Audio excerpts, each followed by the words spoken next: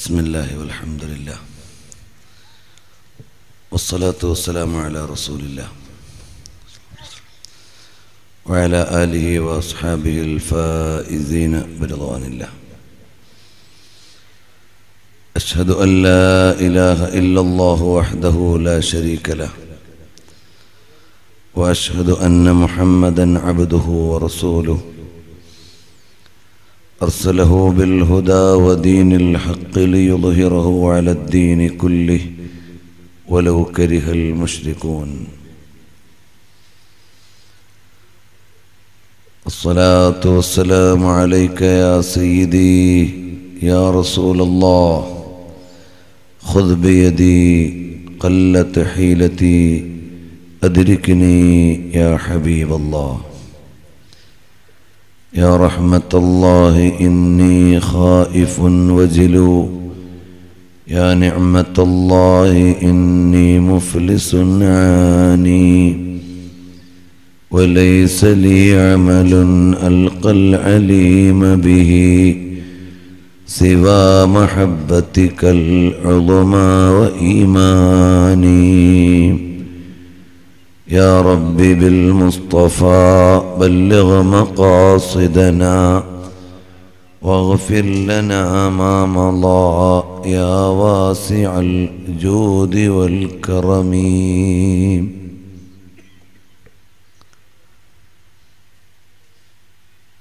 സർവാദരണരായ സാദാത്തുക്കൾ, പണ്ഡിത ശ്രേഷ്ഠന്മാർ,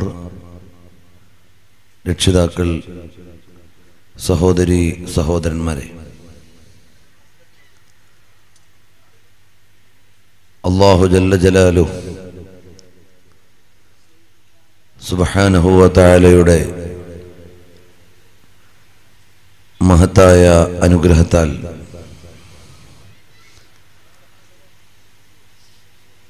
വളരെയേറെ പുണ്യമേറിയ ഒരു സദസ്സിലാണ് നമുക്ക് ഒത്തുകൂടാൻ അവസരം ലഭിച്ചിട്ടുള്ളത്.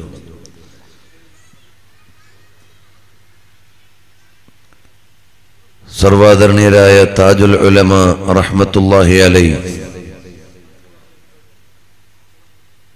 മഹാനവറുകളുടെ ഉറൂസ് മുബാറക്കിൽ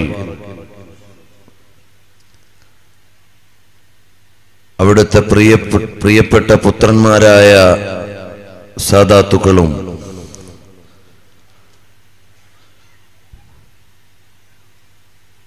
വിവിധ ദിക്കുകളിൽ നിന്ന് താജുൽ ഉലമയുടെ ബറക്കത്ത് പ്രതീക്ഷിച്ചുകൊണ്ട് എത്തിച്ചേർന്ന വലിയ വലിയ സാദാത്തുക്കളും ആലിമീങ്ങളും എല്ലാം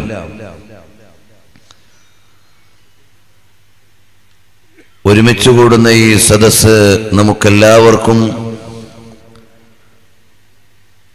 പാരത്രിക ലോകത്തേക്ക് വലിയ ഒരു പ്രതീക്ഷ നൽകുന്ന സംഗമമാണ്.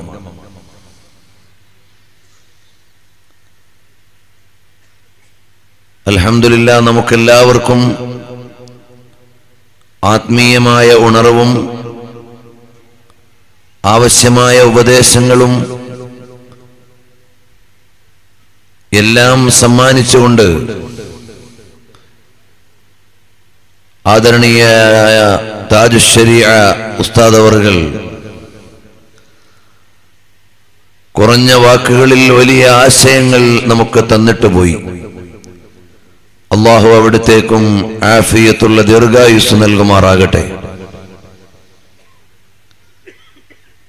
ആത്മാവിൽ നിന്ന് പ്രഭവിക്കുന്ന വാക്കുകൾക്ക് അത്ഭുതകരമായ സ്വാധീനമുണ്ട് എന്നതിന്റെ വലിയ ഒരു ഉദാഹരണമാണ് താജുൽ ശരീഅ ഉസ്താദ് അവറുകളുടെ വാക്കുകൾ കേട്ടപ്പോൾ നമുക്കെല്ലാവർക്കും തോന്നിയിട്ടുണ്ടാവുക.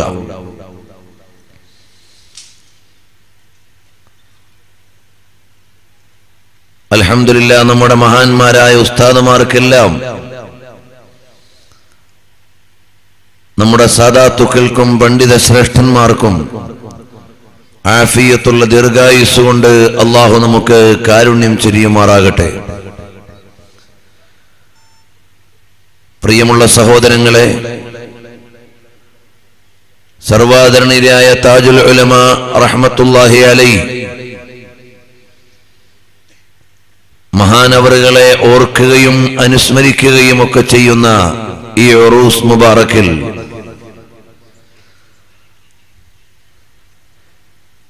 നേരത്തെ ഇവിടെ ഓർമ്മപ്പെടുത്തിയതുപോലെ തിരുനബി സല്ലല്ലാഹു അലൈഹി വസല്ലം തങ്ങളുടെ സ്നേഹ കാരുണ്യ ലോകങ്ങളെയും മഹാന്മാരായ സാദാത്തുക്കളുടെ മഹത്വങ്ങളെയും എല്ലാം അറിയാനും ഓർമ്മകൾ പുതുക്കാനുമുള്ള ഒരു സദസ്സാണ് ഇത്. തങ്ങളവറുകളുടെ വിശ്രമം ഈ നാട്ടിലായി എന്നത്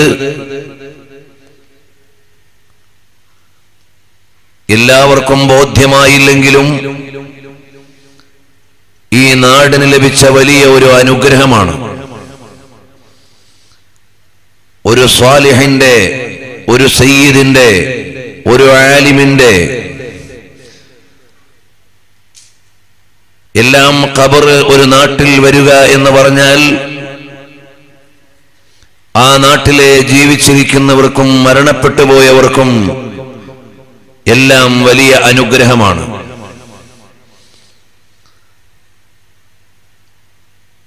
കാര്യങ്ങൾ മനസ്സിലാകുന്ന ആളുകൾക്ക് അത് ബോധ്യമാകും. ഈമാനുള്ള ആളുകൾക്ക് അതിന്റെ പ്രാധാന്യം മനസ്സിലാകും. അല്ലാഹു സുബ്ഹാനഹു വ തആല ചില നാടുകൾക്ക് കാവൽ നൽകുന്നത് അവിടെ വിശ്രമിക്കുന്ന മഹത്തുക്കളായ സ്വാലിഹീങ്ങളുടെ സാന്നിധ്യം കൊണ്ടാണ്. ഒരുപാട് യുദ്ധക്കെടുതികൾ ഉണ്ടാകുന്ന പ്രദേശങ്ങളിലും പ്രത്യേകമായ ചില സ്ഥലങ്ങൾ ഔലിയാക്കളുടെ സാന്നിധ്യം കൊണ്ട് അത്ഭുതകരമായി വേറിട്ട് നിൽക്കുന്നത് കാണാൻ കഴിയും. ഇറാഖിലെ ഒരുപാട് പ്രദേശങ്ങൾ നശിച്ചു നശൂർണമായിട്ടുണ്ട്. എന്നാൽ മഹാനരായ ഇമാമുൽ അഅ്ലം അബൂ ഹനീഫ റളിയല്ലാഹു അൻഹു വിശ്രമിക്കുന്ന സ്ഥലം അഅ്ലമിയയിൽ ചെന്നാൽ അത്ഭുതകരമായ ഒരു സുരക്ഷയാണ് അവിടെ കാണാൻ കഴിയുന്നത്. അശ്ശൈഖ് അബ്ദുൽ ഖാദിർ ജീലാനി ഖദ്ദസല്ലാഹു സിർറഹുൽ അസീസ് മഹാനവറുകൾ വിശ്രമിക്കുന്ന പ്രത്യേകമായ പ്രവിശ്യയിൽ ചെന്നാൽ അവിടെയും നമുക്ക് കാണാൻ കഴിയും മറ്റു ദേശങ്ങളിൽ ഇല്ലാത്ത ഒരു സുരക്ഷയും സമാധാനവും. ഹബീബായ നബി സല്ലല്ലാഹു അലൈഹി വസല്ലം തങ്ങൾക്ക് ആകാശാരോഹണത്തിന്റെ മിഅ്റാജിന്റെ മുന്നോടിയായി മക്കയിൽ നിന്ന് ബൈത്തുൽ മുഖദ്ദസിലേക്ക് പ്രയാണം നൽകിയപ്പോൾ അല്ലാഹുവിന്റെ വിശുദ്ധമായ ഖുർആൻ പറയുന്നത് സുബ്ഹാനല്ലദീ അസ്റാ ബിഅബ്ദിഹി ലൈലൻ മിനൽ മസ്ജിദിൽ ഹറാമി മസ്ജിദിൽ അഖ്സാ الذي باركنا حوله لنريه من آياتنا.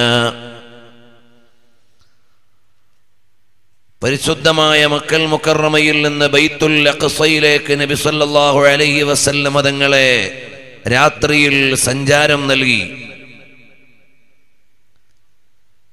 ആ ബൈത്തുൽ മുഖദ്ദസിന്റെ പ്രത്യേകതയായി പരിശുദ്ധമായ ഖുർആൻ പറയുന്നത്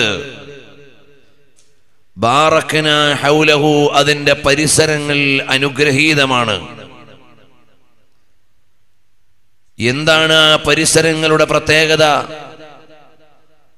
ആ പരിസരങ്ങൾ അനുഗ്രഹീതമായതിന്റെ ആശയം, കാരണം എന്താണ്? അല്ലാമത്തുൽ ഇമാം സുയൂത്തി റളിയല്ലാഹു അൻഹുവിനെ പോലെയുള്ളവർ രേഖപ്പെടുത്തുന്നത് കാണാം. ബിഖുബൂരിൽ അംബിയാഇ വസ്സാലിഹീൻ, അമ്പിയാക്കളുടെയും സ്വാലിഹീങ്ങളുടെയും വിശ്രമസ്ഥാനം ആണ് എന്നതാണ് ആ പരിസരങ്ങൾക്ക് അനുഗ്രഹം കിട്ടാനുള്ള നിമിത്തം. നമ്മുടെ ഈ നാട്ടിൽ വിശ്രമിക്കുന്ന താജുൽ ഉലമ റഹ്മത്തുള്ളാഹി അലൈഹി മഹാനവറുകൾ ആരാണെന്ന് ആലോചിക്കുമ്പോൾ ജീവിതം മുഴുവനും അള്ളാഹുവിന്റെ ദീനിന്റെ സേവനത്തിന് വേണ്ടി ഒഴിഞ്ഞുവെച്ച വലിയ ഒരു പണ്ഡിത ശ്രേഷ്ഠൻ, അതിലെല്ലാം ഉപരിയായി തിരുനബി സല്ലല്ലാഹു അലൈഹി വസല്ലം തങ്ങളുടെ പൗത്രൻ,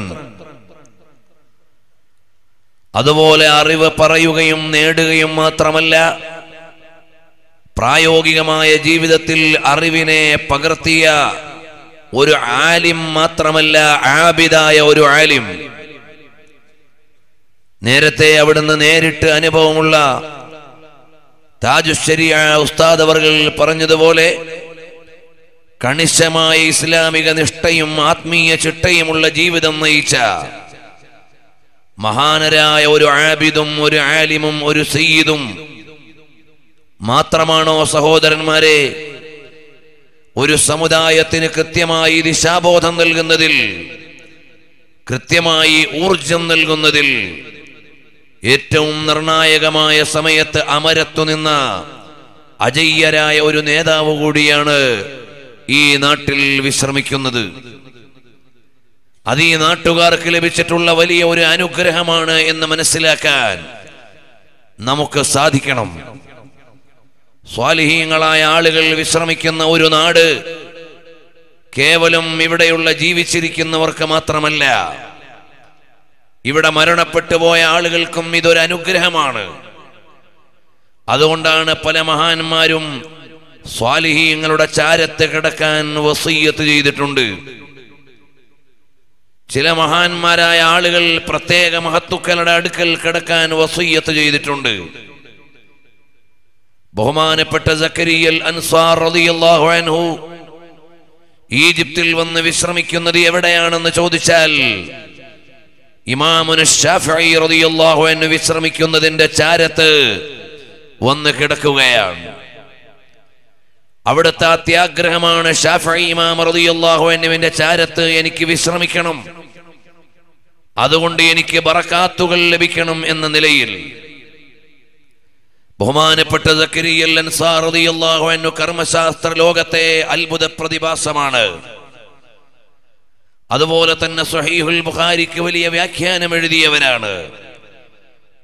ലോകത്തറിയപ്പെട്ട പണ്ഡിത ശ്രേഷ്ഠന്മാരിൽ അത്യുന്നതരായ സക്കരിയ അൻസാർ തങ്ങൾ ശാഫിഈ ഇമാം റളിയല്ലാഹു അൻഹുവിന്റെ ചാരത്ത് കിടക്കാൻ കൊതിച്ചുകൊണ്ടാണ് അവിടുത്തെ മഖാമിലേക്ക് നടക്കുന്ന വഴിയോരത്ത് ബഹുമാനപ്പെട്ടവരുടെ ഖബർ കാണാൻ കഴിയും. അതുപോലെ ഓരോ മഹാന്മാരും നല്ലവരായ ആളുകളുടെ ചാരത്ത് കിടക്കാൻ ആഗ്രഹിക്കുന്നു. ഖതീബുൽ ബഗ്ദാദി റളിയല്ലാഹു അൻഹു സംസം വെള്ളം കുടിക്കുന്ന നേരം, ഓരോ പ്രാവശ്യവും സംസം വെള്ളം കുടിക്കുമ്പോൾ ആരെങ്കിലും നല്ല നല്ല ഉദ്ദേശങ്ങൾ മനസ്സിൽ വെച്ചുകൊണ്ട് പാനം ചെയ്താൽ ആ സംസം വെള്ളം കുടിക്കുമ്പോഴുള്ള മുറാദ് നടപ്പിലായി കിട്ടും. നല്ല ഉറപ്പോടുകൂടി നല്ല നീയത്തോടെ മാഉ സംസം ലിമാ ശുരിബ ലഹു, എന്ത് നീയത്തോടെയാണോ സംസം വെള്ളം കുടിക്കുന്നത് അതിനു വേണ്ടിയാണ് എന്ന് ഹദീസ് വന്നിട്ടുണ്ട്. ബഹുമാനപ്പെട്ട ഖതീബുൽ ബഗ്ദാദി റളിയല്ലാഹു അൻഹു സംസം വെള്ളം പാനം ചെയ്യുന്ന നേരം മഹാനവറുകൾ 3 കാര്യങ്ങൾ മനസ്സിൽ കരുതുകയാണ്. സംസം വെള്ളം കുടിക്കുന്ന നേരത്ത് നിയ്യത്ത് ചെയ്തപ്പോൾ എല്ലാം ലഭിച്ച മഹാന്മാരെ വിവിധങ്ങളായ ഗ്രന്ഥങ്ങളിൽ നമുക്ക് വായിക്കാൻ കഴിയും. സായിദ് ബക്ദാഷ് അദ്ദേഹത്തിന്റെ മാഉ സംസം എന്ന ഗ്രന്ഥത്തിൽ ചില അനുഭവങ്ങൾ എഴുതിയിട്ടുണ്ട്. ഇരിക്കട്ടെ, ഇമാമുന ശാഫിഈ റളിയല്ലാഹു അൻഹു സംസം വെള്ളം കുടിക്കുന്ന നേരത്ത് ഞാൻ അമ്പെയ്താൽ കുറിക്കുകൊള്ളുന്നത് അമ്പെയ്ത്തുകാരനാവണം എന്ന് കരുതിയിട്ടുണ്ട്. അതേപോലെ തന്നെ മഹാനവറുകൾ അമ്പെയ്യുന്ന നേരം 10-11 ലക്ഷത്തിൽ കൊല്ലുന്ന വിധം കൃത്യമായിരുന്നു എന്നാണ് ചരിത്രം പറയുന്നത്. ഇമാമുൽ ഖുർത്തുബി റളിയല്ലാഹു അൻഹു സംസം വെള്ളം പാനം ചെയ്യുന്ന നേരത്ത് അതാ അവിടുത്തെ ആമാശയ രോഗം മാറിക്കിട്ടാൻ പ്രത്യേകമായി കരുതുകയാണ്. അത്ഭുതകരമായി മാറിക്കിട്ടിയത് രേഖപ്പെടുത്തിയിരിക്കുകയാണ് ചരിത്രം. അതുപോലെ ഖതീബുൽ ബഗ്ദാദി റളിയല്ലാഹു അൻഹു സംസം വെള്ളം പാനം ചെയ്യുന്ന നേരത്ത് 3 കാര്യങ്ങൾ കരുതി. ഒന്നെന്താണ്? എനിക്ക് താരീഖ് ബഗ്ദാദ് എന്ന് പറയുന്ന ഗ്രന്ഥം എഴുതണം. ബഗ്ദാദിലെ പണ്ഡിതന്മാരെ പരിചയപ്പെടുത്തുന്ന ഗ്രന്ഥം. പ്രിയമുള്ളവരെ, 36 വാള്യമുള്ള ഗ്രന്ഥമാണ് താരീഖ് ബഗ്ദാദ്. ചില പതിപ്പുകൾ അനുസരിച്ച് വ്യത്യാസമുണ്ടാകാം. ഞാനിപ്പോൾ അവസാനം നോക്കിയ ഒരു എഡിഷനിൽ 36 വാള്യമാണുള്ളത്. ഓരോ വാള്യവും 800-700 പേജുള്ള വാള്യങ്ങളാണ്.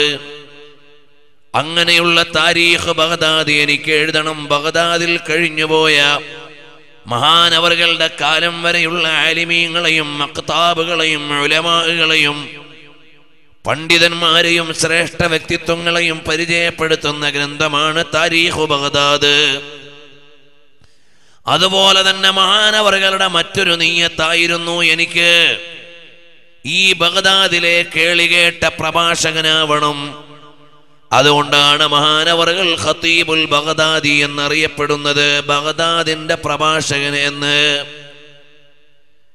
പ്രിയമുള്ളവരെ, അതുപോലെ മഹാനവറുകൾ കരുതിയിരുന്ന മറ്റൊരു ഉദ്ദേശമാണ് എനിക്ക് എൻ്റെ ശൈഖിന്റെ അടുക്കൽ ഖബർ കിട്ടണം എന്നത്, എനിക്കെൻ്റെ ഉസ്താദിന്റെ അടുക്കൽ കിടക്കണം എന്നത്.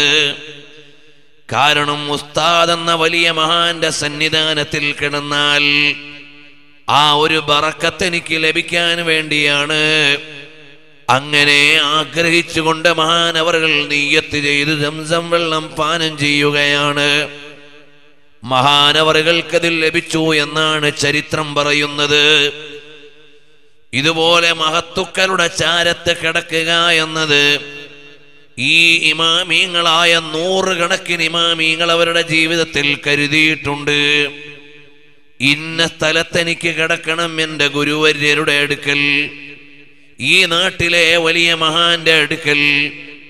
ബഹുമാനപ്പെട്ട അഹ്മദ് ബിൻ ഹംബൽ റളിയല്ലാഹു അൻഹുവിന്റെ മകൻ അബ്ദുല്ലാഹി റളിയല്ലാഹു അൻഹു അതാ വസിയ്യത്ത് ചെയ്യുകയാണ്, ഇവിടെ ഒരു നബിയുടെ ഖബറുണ്ട്, അതിന്റെ ചാരത്ത് എന്നെ മറമാടണം. പ്രിയമുള്ളവരെ, അവർക്കെല്ലാം ആ മാതൃക ലഭിച്ചത് എവിടെ നിന്നാണ്? അവരൊന്നും കെട്ടിയുണ്ടാക്കിയ ഒരു നയമല്ല. അവർക്ക് ആ മാതൃക ലഭിച്ചത് മിൻ സ്വാഹിബൈ റസൂലില്ലാഹ് സല്ലല്ലാഹു അലൈഹി വസല്ലം തങ്ങളുടെ പ്രിയപ്പെട്ട സഹകാരികളായ സിദ്ദീഖുൽ അക്ബർ തങ്ങളുടെയും ഉമറുൽ ഫാറൂഖ് തങ്ങളുടെയും മാതൃകയാണ്. സിദ്ദീഖ് റളിയല്ലാഹു അൻഹു പറഞ്ഞില്ലേ, എനിക്ക് മുത്തുനബി തങ്ങളുടെ ചാരത്ത് കിടക്കണം. പക്ഷേ ഒരു കാര്യമുണ്ട്, തങ്ങളുടെ സമ്മതമില്ലാതെ എന്നെ അടുത്ത് കിടത്താൻ പാടില്ല. അങ്ങനെയാണ് നബി സല്ലല്ലാഹു അലൈഹി വസല്ലം തങ്ങളോട് സിദ്ദീഖുൽ അക്ബർ തങ്ങളുടെ തിരുശരീരം കൊണ്ടുവച്ചിട്ട് സമ്മതം തേടുകയാണ്. ഓ തങ്ങളെ, അബൂബക്കർ സിദ്ദീഖ് വാതിൽക്കലുണ്ട്, അവിടുത്തെ ചാരത്ത് കിടത്തട്ടെ നബിയേ എന്ന് അന്വേഷിക്കുമ്പോൾ അശരീരി മുഴങ്ങുകയാണ്, അതേ എൻ്റെ ചാരത്ത് കിടത്തിക്കൊള്ളാൻ. ഇമാം ഫഖ്റുദ്ദീൻ റാസി റഹ്മത്തുള്ളാഹി അലൈഹി പഠിപ്പിക്കുകയാണ്. അതുപോലെ ഉമറുൽ ഫാറൂഖ് റളിയല്ലാഹു അൻഹുവിനെ ചാരത്ത് കിടക്കാൻ മോഹമുണ്ട്. മഹദിയായ ആയിഷ ഉമ്മയുടെ വീടാണ് ഹുജ്റത്തുൽ ശരീഫ. ആയിഷ ഉമ്മ റളിയല്ലാഹു അൻഹയോട് സമ്മതം തേടി. നബി സല്ലല്ലാഹു അലൈഹി വസല്ലം തങ്ങളുടെയും സിദ്ദീഖുൽ അക്ബർ തങ്ങളുടെയും ചാരത്ത് എനിക്കൊന്ന് കിടക്കാൻ മോഹമുണ്ട്. അതുകൊണ്ട് ഉമ്മുൽ മുഅ്മിനീൻ ആയിഷ ഉമ്മ റളിയല്ലാഹു അൻഹ സമ്മതം തന്നാൽ അവിടെ കിടക്കാമായിരുന്നു. അവിടുന്ന് സമ്മതം നൽകിയപ്പോൾ ഉമറുൽ ഫാറൂഖ് നിങ്ങൾ പറയുകയാണ്, ഈ സമ്മതം മാത്രം പോരാ, ഞാൻ മരിച്ചാൽ എൻ്റെ ജനാസ കൊണ്ടുവന്ന് നബി സല്ലല്ലാഹു അലൈഹി വസല്ലം തങ്ങളുടെ കവാടത്തിൽ വെക്കണം, എന്നിട്ട് തങ്ങളോട് സമ്മതം തേടണം, ഉമറുൽ ഫാറൂഖിനെ ഇവിടെ കിടത്തട്ടെ എന്ന് അന്വേഷിക്കണം, സമ്മതം ലഭിച്ചാലേ കിടത്താവൂ എന്ന് വസിയ്യത്ത് ചെയ്യുകയാണ്. അങ്ങനെ സമ്മതം ലഭിച്ച അടിസ്ഥാനത്തിലാണ് ഉമറുൽ ഫാറൂഖ് തങ്ങളും ചാരത്ത് കിടക്കുകയാണ്. എന്തിനാണ് അവർ സ്വാലിഹീങ്ങളുടെ ചാരത്ത് കിടക്കുന്നത്? ബഹുമാനപ്പെട്ട മൂസാ നബി അലൈഹിസ്സലാം പറഞ്ഞിട്ടില്ലേ, കസീബുൽ അഹ്മറിന്റെ അടുക്കൽ എന്നെ ഒന്ന് കിടത്തണം എന്ന്. അതുപോലെ ബഹുമാനപ്പെട്ട അമ്പിയാക്കളുടെയും ഔലിയാക്കളുടെയും ഒക്കെ പതിവാണ് സ്വാലിഹീങ്ങളുടെ ചാരത്ത് കിടക്കാനുള്ള ഒരു മോഹം അറിയിക്കൽ. കാരണം മരണപ്പെട്ടു പോയവരുടെ സാന്നിധ്യം ആ പരിസരങ്ങളിൽ മുഴുവനും അനുഗ്രഹമാണ്. അള്ളാഹുവിന്റെ കാരുണ്യം ചൊരിയാൻ അതൊരു നിമിത്തമാണ്. ഇമാം റംലി റഹ്മത്തുള്ളാഹി അലൈഹി വളരെ വിശദമായി പറയുന്നില്ലേ, നിങ്ങൾ ഖബറിടങ്ങളിൽ സിയാറത്ത് ചെയ്യുമ്പോൾ അവിടെ നിങ്ങളുടെ മനസ്സിൽ വേണ്ട വിചാരം എന്താണെന്ന് പറഞ്ഞു തരുമ്പോൾ മഹാന്മാരുടെ തിരുഹളറത്തിൽ ഇറങ്ങുന്ന അനുഗ്രഹങ്ങളെ ഇമാം റംലി റളിയല്ലാഹു അൻഹു വിശദീകരിച്ചു തരുന്നുണ്ട്. വിശദാംശങ്ങളിലേക്ക് ഞാൻ പോവുകയല്ല. അപ്പോൾ ഈ നാട്ടിൽ താജുൽ ഉലമാ തങ്ങൾ വിശ്രമിക്കുന്നു എന്നത് ഈമാനുള്ള ആളുകൾക്ക് മുഴുവനും, അതുപോലെ എല്ലാ ആളുകൾക്കും ഇവിടെ ഒരു കാരുണ്യമാണ്. അവിടുത്തെ സാന്നിധ്യത്തിന്റെ അനുഗ്രഹം ഈ ദേശത്തിന് മുഴുവനും ലഭിക്കാനുള്ളതാണ്. ഈ ഒരു പ്രാധാന്യം ഈ നാട്ടുകാരായ ആളുകൾ പ്രത്യേകമൊന്ന് അറിയണേ.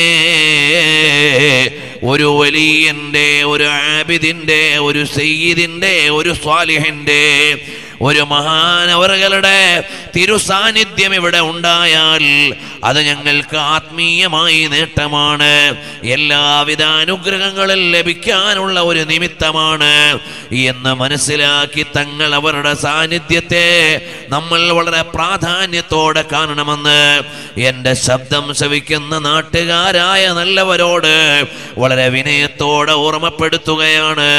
അല്ലാഹു തആല ചെയ്തു തന്ന ഒരു അനുഗ്രഹമാണ് ഒരു സയ്യിദിന്റെ സാന്നിധ്യം ഇവിടെയുണ്ട് എന്നത്, ഒരു ആലിമിന്റെ സാന്നിധ്യം ഇവിടെയുണ്ട് എന്നത്. താജുൽ ഉലമാ ഈ കാലഘട്ടത്തിന്റെ തന്നെ അത്ഭുതമാണ് എന്ന് അവിടുത്തെ ശിഷ്യന്മാരുടെ വലിപ്പം കണ്ടാൽ തന്നെ അറിയാവുന്നതാണ്. നേരത്തെ നിങ്ങൾ കേട്ടില്ലേ, നിർമ്മലമായ വാചകങ്ങളിലൂടെ തെളിഞ്ഞ ഹൃദയത്തിൽ നിന്ന് കലർപ്പില്ലാത്ത ഒരു ഭാഷയിൽ നമ്മളോട് സംവദിച്ച താജു ശരീഅ അവர்கள் പറഞ്ഞു തന്നത് എന്താണ്? താജുൽ ഉലമയുടെ ജീവിതത്തിന് നേർ പകർപ്പാണെങ്കിൽ അതെനിക്കും നിങ്ങൾക്കുമുള്ള വലിയ ഒരു ഉപദേശമാണ്, വലിയ ഒരു പാഠമാണ്. താജുൽ ഉലമ ആരായിരുന്നു എന്ന് മനസ്സിലാക്കാൻ ആ വാക്കുകൾ തന്നെ ഏറെയാണ്. ഒന്നാമതായി എൻ്റെ സദസ്സിനോടും ശബ്ദം ശ്രവിക്കുന്ന സഹോദരങ്ങളോടും പറയാനുള്ളത്, താജുൽ ഉലമയുടെ സാന്നിധ്യം ഈ നാട്ടിനുള്ള അനുഗ്രഹമാണെന്ന് തിരിച്ചറിയാൻ വൈകല്ലേ. ഇത് ഈ നാടിനൊരു കാവലാണ്, ഒരു സുരക്ഷയാണ്, ഈ നാട്ടിന് ലഭിച്ചിട്ടുള്ള ഒരു അനുഗ്രഹമാണ്. ഓരോ നാട്ടുകാർ അവിടെ വിശ്രമിക്കുന്ന ആലിമീങ്ങളിലൂടെ, സ്വാലിഹീങ്ങളിലൂടെ ആ നാടുകളിൽ ഉണ്ടായ മാറ്റങ്ങൾക്ക് ഞാൻ ഉദാഹരണങ്ങൾ പറയേണ്ടതില്ല. അവരുടെ സാന്നിധ്യങ്ങൾ മുഴുവനും ആ നാട്ടിലെ സർവാത്മന പുരോഗതിയുടെ നിമിത്തങ്ങളായി മാറിയിട്ടുണ്ട്. അത് തിരിച്ചറിയാൻ വൈകല്ലേ. പ്രിയമുള്ളവരെ, രണ്ടാമതായി ഒന്ന് പറയാനുള്ളത്, ഹബീബായ നബി സല്ലല്ലാഹു അലൈഹി വസല്ലം തങ്ങളുടെ പൊന്നോമന മക്കൾ ഒരു നാട്ടിൽ ലഭിച്ചു എന്ന് പറഞ്ഞാൽ അത് ചെറിയ ഒരു കാര്യമല്ല. മുഅ്മിനീങ്ങളുടെ ഖൽബിൽ ഹബീബിനോടൊരു മഹബ്ബത്തുണ്ടെങ്കിൽ ഈമാനുള്ളവരാരാണ്? പുണ്യനബി തങ്ങളെ ഇഷ്ടം വെക്കുന്നവരാണ്. ആ പുണ്യനബി തങ്ങളോടുള്ള ഇഷ്ടം പ്രകാശിപ്പിക്കാനുള്ള മാർഗമേതാണ്? അൽ മവദ്ദത്തു ഫിൽ ഖുർബാ, നബി കുടുംബത്തോടുള്ള സ്നേഹമാണ്, അവരോടുള്ള ആദരവാണ്. ഏത് വിധേനയാകട്ടെ, ഏത് കബീലയാവട്ടെ, ഏതു നാട്ടിൽ നിന്ന് വന്നവരാവട്ടെ, എൻ്റെ എല്ലാമായ ഹബീബിൻ്റെ ഓമന മക്കളാണ് എന്നത് മാത്രം ഒരു വിശ്വാസിയുടെ മാനദണ്ഡമാണ്. അവരോടുള്ള ആദരവിന്, അംഗീകാരത്തിനുള്ള കാരണമാണ്. ഹബീബായ നബി സല്ലല്ലാഹു അലൈഹി വസല്ലമ തങ്ങളെ, ഹബീബായ നബി സല്ലല്ലാഹു അലൈഹി വസല്ലം തങ്ങളെ ഇഷ്ടം വെക്കുന്ന ആളുകൾക്ക് അവിടുത്തെ പൊന്നോമന മക്കളെ മാറ്റിവെക്കാൻ കഴിയില്ല. അറിയില്ലേ, മഹാനായ ഇമാമു സുന്ന ബഹുമാനപ്പെട്ട അഹ്മദ് ബിൻ ഹംബൽ റളിയല്ലാഹു അൻഹു അഹ്ലു ബൈത്തിനോട് കാണിച്ച ആദരവ് എത്രയാണ്. ഇമാമുന ശാഫിഈ റളിയല്ലാഹു അൻഹുവിന്റെ വിലാസം തന്നെ എന്താണ്? അഹ്ലു ബൈത്തിനോടുള്ള സ്നേഹമാണ്, ആദരവാണ്. അവിടത്തേക്ക് 4 മദ്ഹബിന്റെ ഇമാമുകളിൽ നിന്ന് പ്രത്യേകമുള്ള ബഹുമതി എന്താണ്? അവിടുന്ന് ഖുറൈശിയാണെന്നതാണ്. ഇമാം മാലിക് ബിൻ അനസ് റളിയല്ലാഹു അൻഹുവിനെ അറിയില്ലേ? ആരാണ് ഇമാം മാലിക് ബിൻ അനസ് തങ്ങൾ? അതാ 40 കൊല്ലം മദീനയിൽ ദർസ് നടത്തിയ, ലോകത്തിന്റെ മുഴുവനും അറിവിന്റെ തലസ്ഥാനമായ മദീനയുടെ പുണ്യഭൂമിയിൽ നിന്ന് ലോകത്തിന്റെ അഷ്ടദിക്കിലേക്കും അറിവിന്റെ ജാജ്വല്യ രേഖകളെ പ്രഭാവം നടത്തിയ മഹാനരായ ഇമാം മാലിക് ഇബ്നു അനസ് റളിയല്ലാഹു അൻഹുവിനെ വായിച്ചാൽ അതാ മഹാനായ ഇമാം മാലിക് തങ്ങളെ സാധാരണയായി ചില രാഷ്ട്രീയ വിചാരങ്ങൾക്ക് ആലിമീങ്ങളെ മനസ്സിലാക്കാൻ കഴിയാതെ പോകും, സയ്യിദന്മാരെ മനസ്സിലാക്കാൻ കഴിയാതെ പോകും. രാഷ്ട്രീയ താല്പര്യങ്ങൾക്ക് വേണ്ടി കൂട്ടുനിൽക്കാത്ത സയ്യിദന്മാരോട്, രാഷ്ട്രീയ താല്പര്യങ്ങൾക്ക് സമ്മതം നിൽക്കാത്ത പണ്ഡിതന്മാരോട് ചില ഭരണകൂടങ്ങൾ ഇടഞ്ഞിട്ടുണ്ട്. എന്തുകൊണ്ടാണ് കർബലയിൽ വെച്ച് ഹുസൈൻ റളിയല്ലാഹു അൻഹു കൊല ചെയ്യപ്പെട്ടത്? എന്തിന്റെ പേരിലാണ് ഹുസൈൻ റളിയല്ലാഹു അൻഹു കർബലയുടെ മണ്ണിൽ ഷഹീദായി വീണത്? ഏതെങ്കിലും ഒരു ഭരണാധികാരം പിടിച്ചടക്കിയതിന്റെ പേരിലാണോ? എവിടെയെങ്കിലും ഒരു ആക്രമണം നടത്തിയതിന്റെ പേരിലാണോ? ഏതെങ്കിലും ഒരു അനീതി ചെയ്തതിന്റെ പേരിലാണോ? മഹാനരായ ബഹുമാനപ്പെട്ട ഹുസൈൻ റളിയല്ലാഹു അൻഹു ആരാണ്? ഹബീബായ തങ്ങളെ പറഞ്ഞു. എന്തേ പറഞ്ഞത്? അൽ ഹസനു വൽ ഹുസൈൻ സയ്യിദാ ശബാബി അഹ്ലിൽ ജന്ന. ഹസനും ഹുസൈനും സ്വർഗീയ യുവാക്കളുടെ നേതാക്കളാണ് എന്ന് നബിതങ്ങൾ വിലാസം നൽകിയ മഹാന്മാരെ അങ്ങ് കർബലയുടെ മണ്ണിൽ കൊല ചെയ്തു കളഞ്ഞതാരാണ്? ജൂതന്മാരാണോ? അല്ല. ക്രൈസ്തവരാണോ? അല്ല. വേറെ ഏതെങ്കിലും മതവിഭാഗങ്ങളാണോ? അല്ല. വേറെ ഏതെങ്കിലും ജനവിഭാഗങ്ങളാണോ? അല്ല. ഹുസൈൻ റളിയല്ലാഹു അൻഹുവിനെ കർബലായുടെ മണ്ണിൽ കൊല ചെയ്തു കളഞ്ഞതാരാണ്? ഇസ്ലാമിന്റെ പേരിലുള്ള ആളുകളാണ്. എന്തേ കാരണമെന്നറിയുമോ? ഹുസൈൻ തങ്ങൾക്ക് മൂല്യമിഞ്ഞല്ലാഞ്ഞിട്ടല്ല, ഹുസൈൻ തങ്ങൾക്ക് എന്തെങ്കിലും സ്ഥാന പരിമിതി ഉള്ളത് കൊണ്ടല്ല, എന്തെങ്കിലും ഒരു അനീതിയുടെ പക്ഷത്ത് നിന്നതുകൊണ്ടല്ല. സത്യം വെട്ടി തുറന്ന് പറഞ്ഞപ്പോൾ ചില രാഷ്ട്രീയ താല്പര്യങ്ങൾക്ക് ഹുസൈൻ തങ്ങളെ കാണാൻ പറ്റില്ലായിരുന്നു. അത് മാത്രമേ നമുക്ക് കാരണമായി വായിക്കാനുള്ളൂ, വേറെ ഒന്നും അവിടെ വായിക്കാനില്ല. ഹുസൈൻ തങ്ങളെ എന്തുകൊണ്ട് കർബലയുടെ മണ്ണിൽ കൊല ചെയ്ത് കളഞ്ഞു എന്ന് ഈ ഉമ്മത്തെ പഠിക്കണം, ഈ ഉമ്മത്തെ വായിക്കണം. ചരിത്രത്തിന്റെ ഇന്നലകളെ നമ്മൾ വേർതിരിച്ചറിയുമ്പോൾ എന്തുകൊണ്ടാണ് ഹുസൈൻ തങ്ങളെ കർബലയുടെ മണ്ണിൽ ഷഹീദായി വീണത്? ഏതെങ്കിലും മതവിദ്വേഷമായിരുന്നോ? ഏതെങ്കിലും വർഗീയ കലാപമായിരുന്നോ? ഏതെങ്കിലും അനിഷ്ടം പറഞ്ഞതായിരുന്നോ? അതേ പ്രിയമുള്ളവരെ അറിയണം, എന്തുകൊണ്ടാണ് ഹുസൈൻ തങ്ങളെ കൊല ചെയ്യപ്പെട്ടത്? ഈ സമുദായത്തിലെ തന്നെ ചില രാഷ്ട്രീയ താല്പര്യങ്ങളോട് റാം മൂളാൻ മഹാനവറുകൾക്ക് മനസ്സില്ലായിരുന്നു. അഥവാ നീതിയുടെ പക്ഷത്ത് നിൽക്കുന്നവരോട് സമ്മതമാകാൻ പറ്റില്ലെന്ന്, എന്റെ ജീവൻ പോയാലും പ്രശ്നമല്ലെന്ന്, ഇവിടെ നിലനിൽക്കേണ്ടത് നീതിയാണെന്ന് ആഗ്രഹിച്ച മഹാനാണ് ഹുസൈനു ഷഹീദ്. ഹുസൈൻ റളിയല്ലാഹു അൻഹു. ഇവിടെ ചരിത്രത്തിന്റെ രണ്ട് ഭാഗങ്ങൾ നമ്മൾ വായിക്കണം. ഇവിടെ ചരിത്രത്തിന്റെ രണ്ട് ഭാഗങ്ങൾ നമ്മൾ വായിക്കണം. ഹബീബായ നബി തങ്ങൾ ഒരു രാത്രിയിൽ ചമന്ന മണ്ണെടുത്തിട്ട് പൊട്ടിക്കരയുകയാണ്. ഉമ്മു സുലൈമ റളിയല്ലാഹു അൻഹ ചോദിക്കുന്നു, അല്ല, എന്തിനാണ് തങ്ങളെ കരയുന്നത്? അതെ, ഇത് കർബലയുടെ മണ്ണാണ്, ഇത് കർബലയിലെ മണ്ണാണ്. എന്റെ പൊന്നോമന മകന നാട് കൊല ചെയ്യപ്പെടുന്ന നാടിന്റെ മണ്ണാണ്. അൽ കർബു വൽ ബലാ, വേദനയും നാശവും വരാനുള്ള മണ്ണാണത്.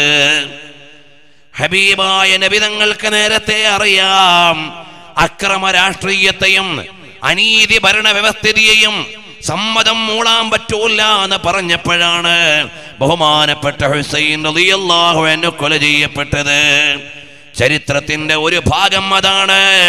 മഹാനവറുകൾ ആക്രമിക്കപ്പെട്ടു എന്നത് സത്യത്തിന്റെ പക്ഷത്ത് നിന്നു എന്ന കാരണത്താലാണ്. അതുകൊണ്ട് താജുൽ ഉലമയെ ആരെങ്കിലും എതിർത്തിട്ടുണ്ടെങ്കിൽ അതിനുള്ള കാരണം മറ്റൊന്നുമല്ല, അക്രമങ്ങളോട് ചേർന്ന് നിൽക്കാൻ, അനീതിയോട് സമ്മതം മൂളാൻ, ഇവിടെയുള്ള ഏതെങ്കിലും അനാവശ്യങ്ങളോട് ചേർന്ന് നിൽക്കാൻ മഹാനവറുകൾക്ക് സാധ്യമായിരുന്നില്ല. അവിടെയാണ് ഉപ്പാപ്പയുടെ ജ്വലനമാണ്, പ്രപിതാവിന്റെ ആദർശ ധീരതയാണ് മഹാനായ താജുൽ ഉലമ തങ്ങൾ പ്രകടിപ്പിക്കുന്നത്. ഒരിക്കലും ഞാൻ പഠിച്ചതിനെതിരെ ഒരു കാര്യത്തിന് കൂട്ടുനിൽക്കാൻ പറ്റൂല. വലോ അഹദീ, ഞാൻ ഒറ്റപ്പെടുമെന്ന ബേജാറെനിക്കില്ല, എന്നെ ആളുകൾ ആദരിക്കില്ലെന്ന ബേജാറെനിക്കില്ല. കാരണം ലം യഖ്ശ ലൗമത ലൈമിൻ ഫീദിൽ ഉലാ,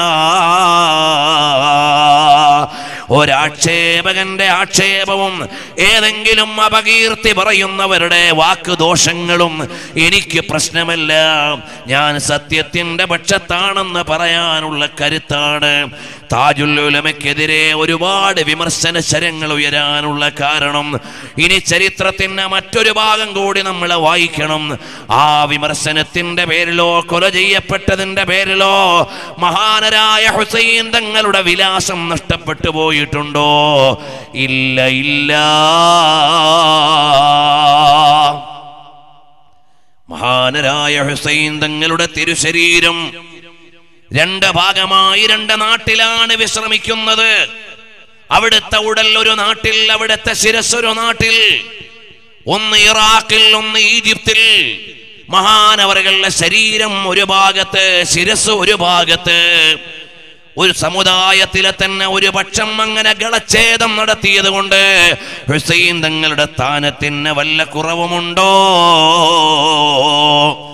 വിവേകമുള്ള വിശ്വാസികൾ ചരിത്രത്തിൽ നിന്ന് പഠിച്ചറിയണം, വർത്തമാനത്തോട് ചേർത്ത് വായിക്കണം, കാലത്തോടതിന്റെ സ്വരുമകളെ ചേർത്ത് പഠിക്കണം.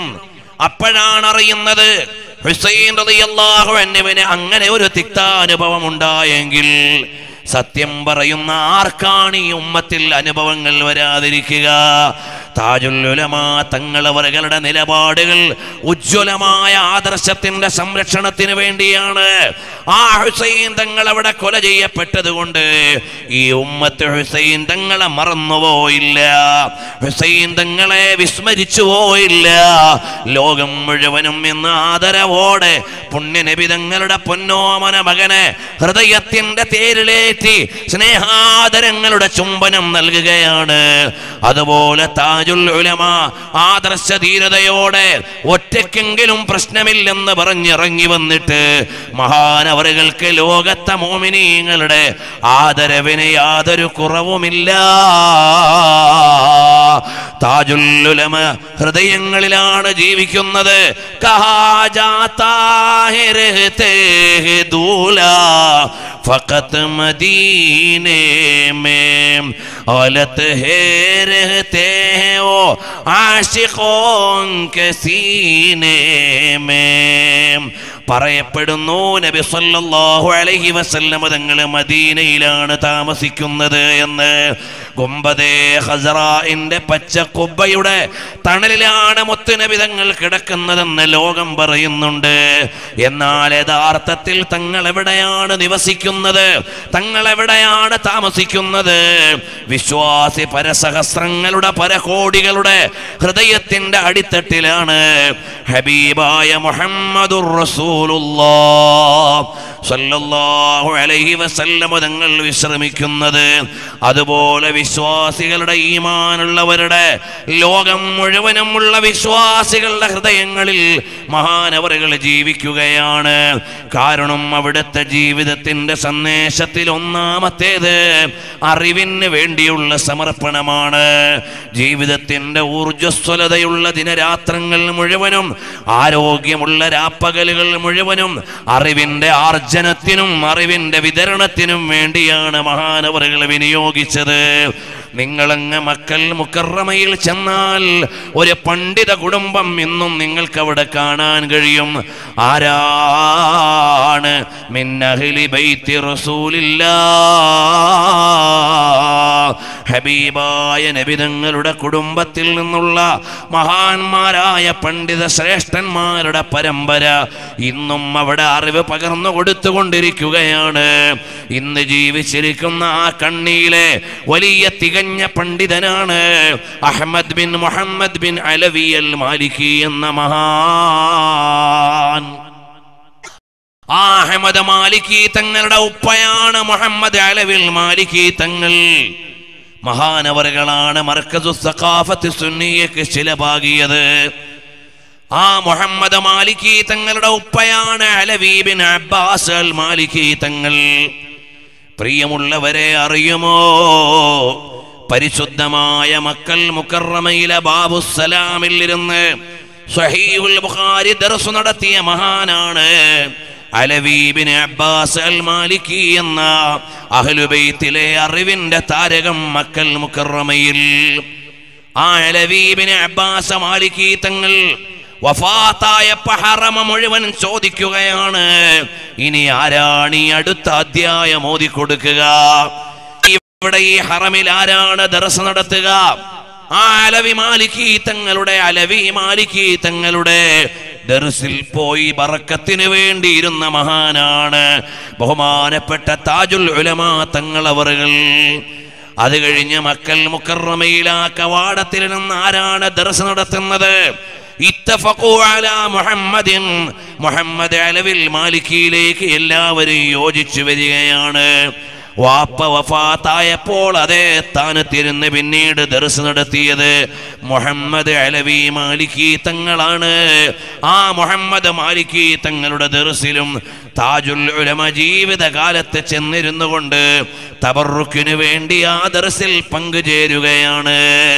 പ്രിയമുള്ളവരെ, മുഹമ്മദ് മാലിക്കി തങ്ങളുടെ ദർസിലേക്ക് താജുൽ ഉലമ തങ്ങൾ കടന്നു വരുമ്പോ മക്കൽ മുക്കറമയിലുള്ള വലിയ പണ്ഡിതൻ, ലോകം മുഴുവനും അറിവ് നിറച്ച മഹാനരായ ജ്യോതിസ് താജുൽ ഉലമ വരുമ്പോൾ ആദരിക്കുന്നത് കാണാമായിരുന്നു.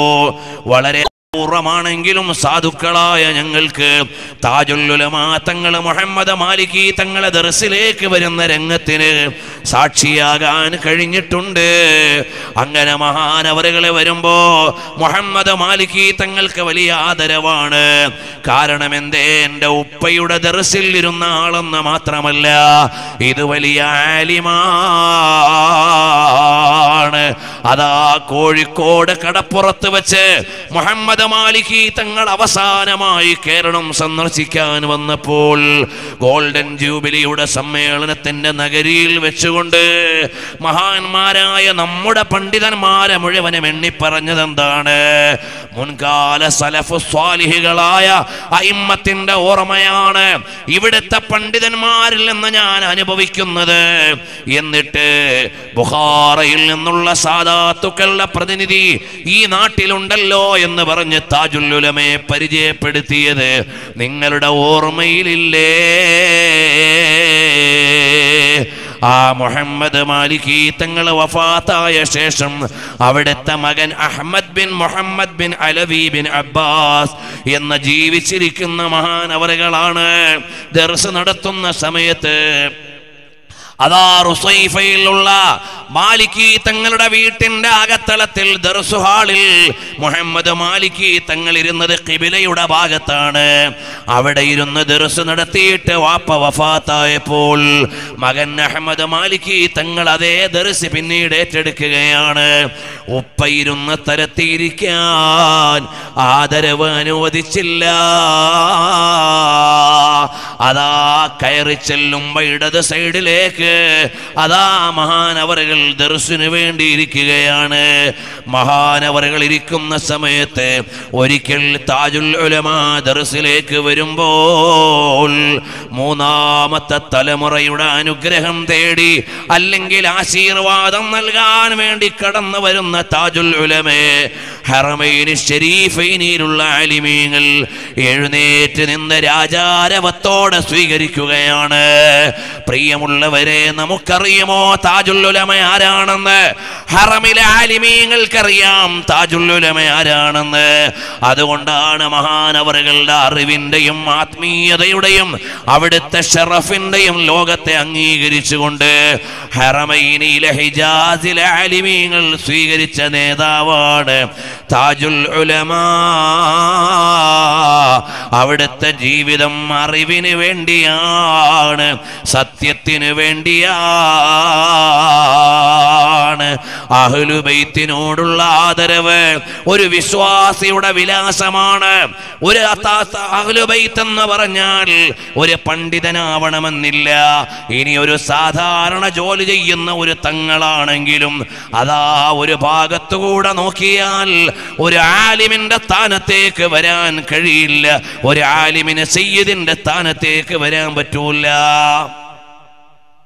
നിങ്ങൾ 10 കുട്ടികളെ തരൂ, അവരെ ഞാൻ ആലിമാക്കി തരാം. എന്നാൽ നിങ്ങൾ 10 പേരെ തരൂ, അവരെ സയ്യിദാക്കി തരാമെന്ന് പറയാൻ പറ്റുമോ? പറ്റൂല. അത് ജീവിതം കൊണ്ട് കിട്ടുന്ന കർമ്മ മഹത്തായ ഒരു സൗഭാഗ്യമാണ്. അത് ജീവിതം കൊണ്ട് കിട്ടുന്ന, ജന്മം കൊണ്ട് കിട്ടുന്ന ഒരു മഹാഭാഗ്യമാണ്. ഇന്നത്തെ സയ്യിദന്മാരുടെ മുഴുവനും സിരകളിൽ ഒലിക്കുന്നത് പുണ്യനബി തങ്ങളുടെ രക്തത്തിന്റെ പിന്മുറയാണ്. ഈ ഒരു ആദരവ് വേണേ. അതിനാണ് ഞാൻ നിങ്ങളെ മദീനയിലേക്ക് വിളിച്ചത്. മദീനയിൽ 40 കൊല്ലം ദർസ് നടത്തിയ മാലിക് ഇബ്നു അനസ് റളിയല്ലാഹു അൻഹുവിനെ അറിയില്ലേ?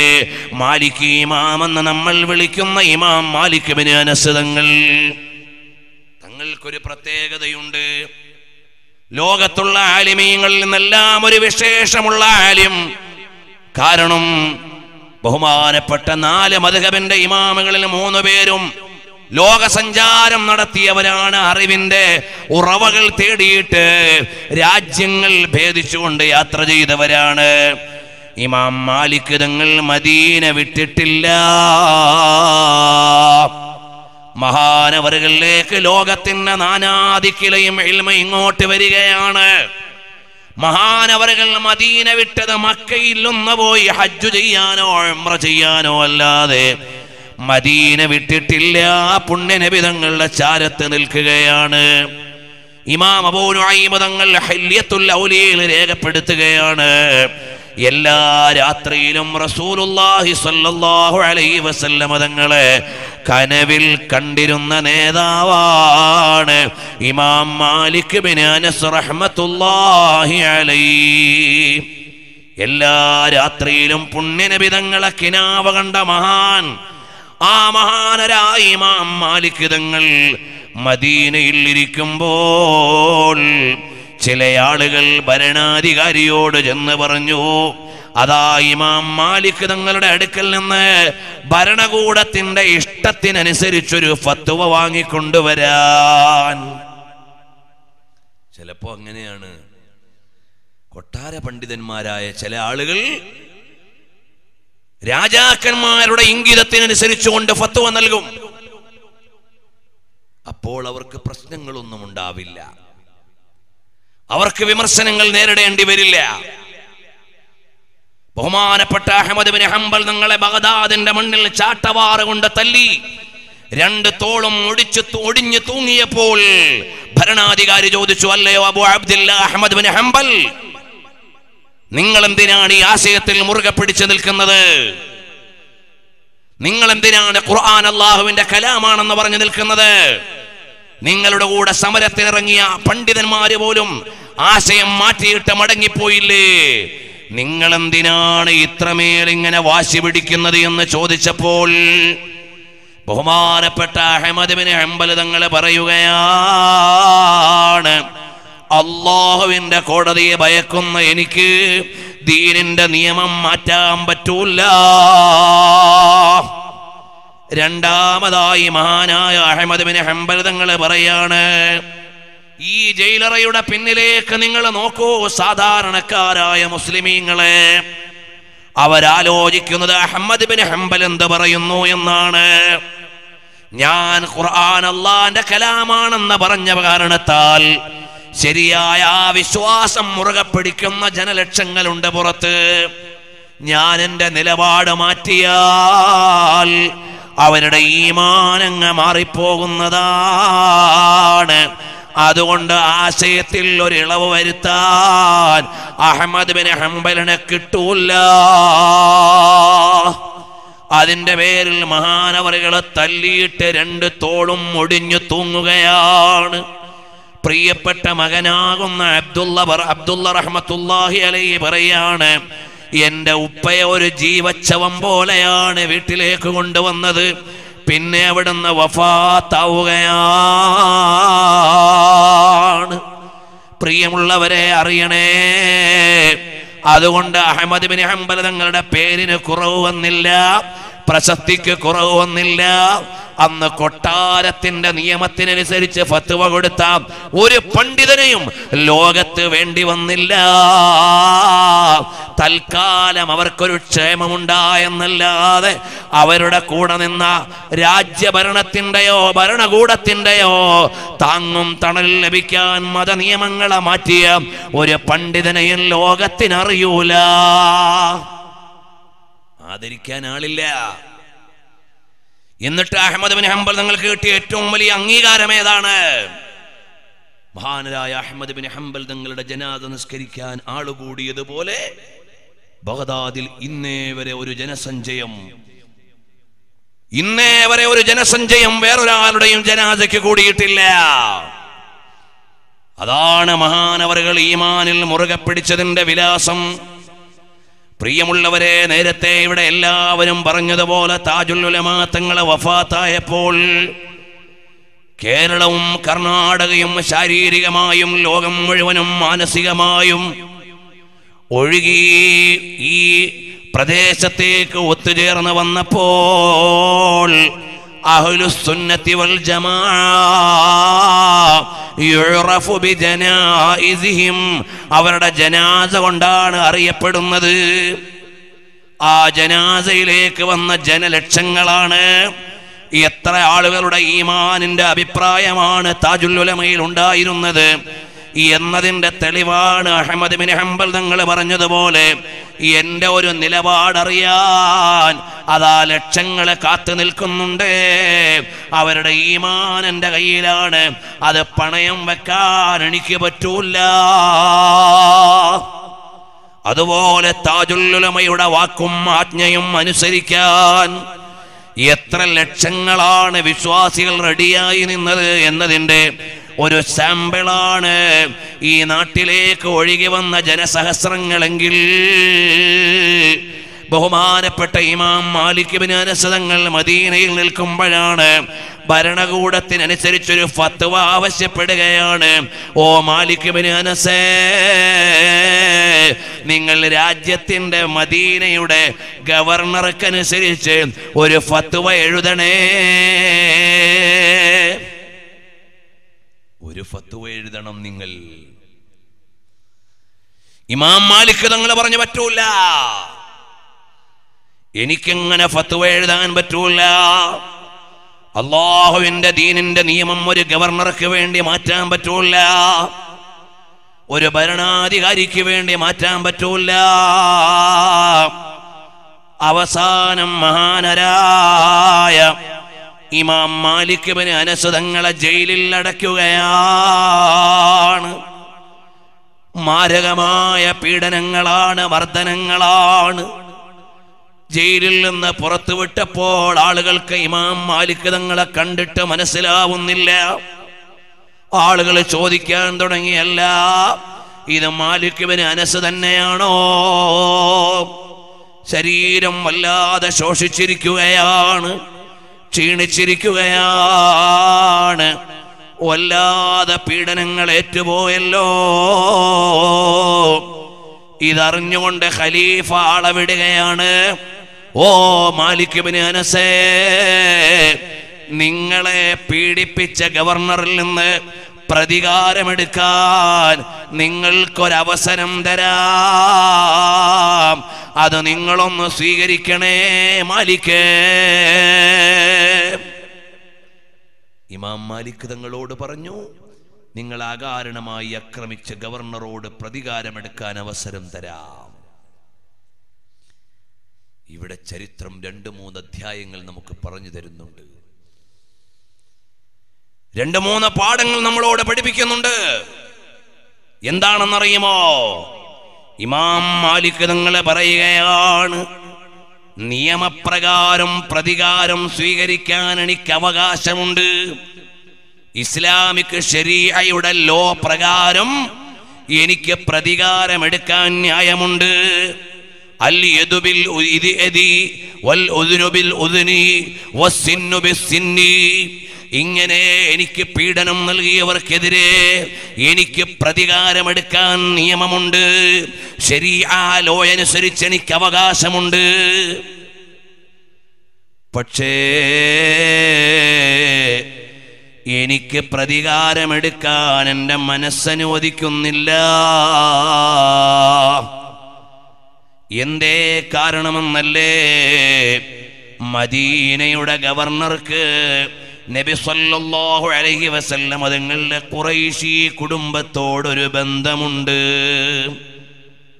ആ ഒരു ബന്ധമുള്ള കാരണത്താൽ എനിക്കവരോട് പ്രതികാരമെടുക്കാൻ എൻ്റെ മഹബത്ത് അനുവദിക്കുന്നില്ല. പ്രിയമുള്ളവരെ, ഇമാം മാലിക് തങ്ങളുടെ ചരിത്രം നിങ്ങളൊന്ന് വായിച്ചു നോക്കിയാൽ ഇമാം മാലിക് തങ്ങൾ പറയാണ്, നാളെ പരലോകത്ത് ചെല്ലുമ്പോൾ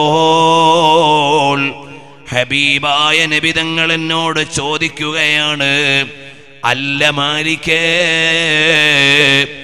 എന്റെ കുടുംബത്തിലെ ഒരു കുട്ടി അവിവേകം കാണിച്ചപ്പോൾ നിങ്ങൾ പ്രതികാരമെടുത്തു കളഞ്ഞല്ലോ മാലിക്കേ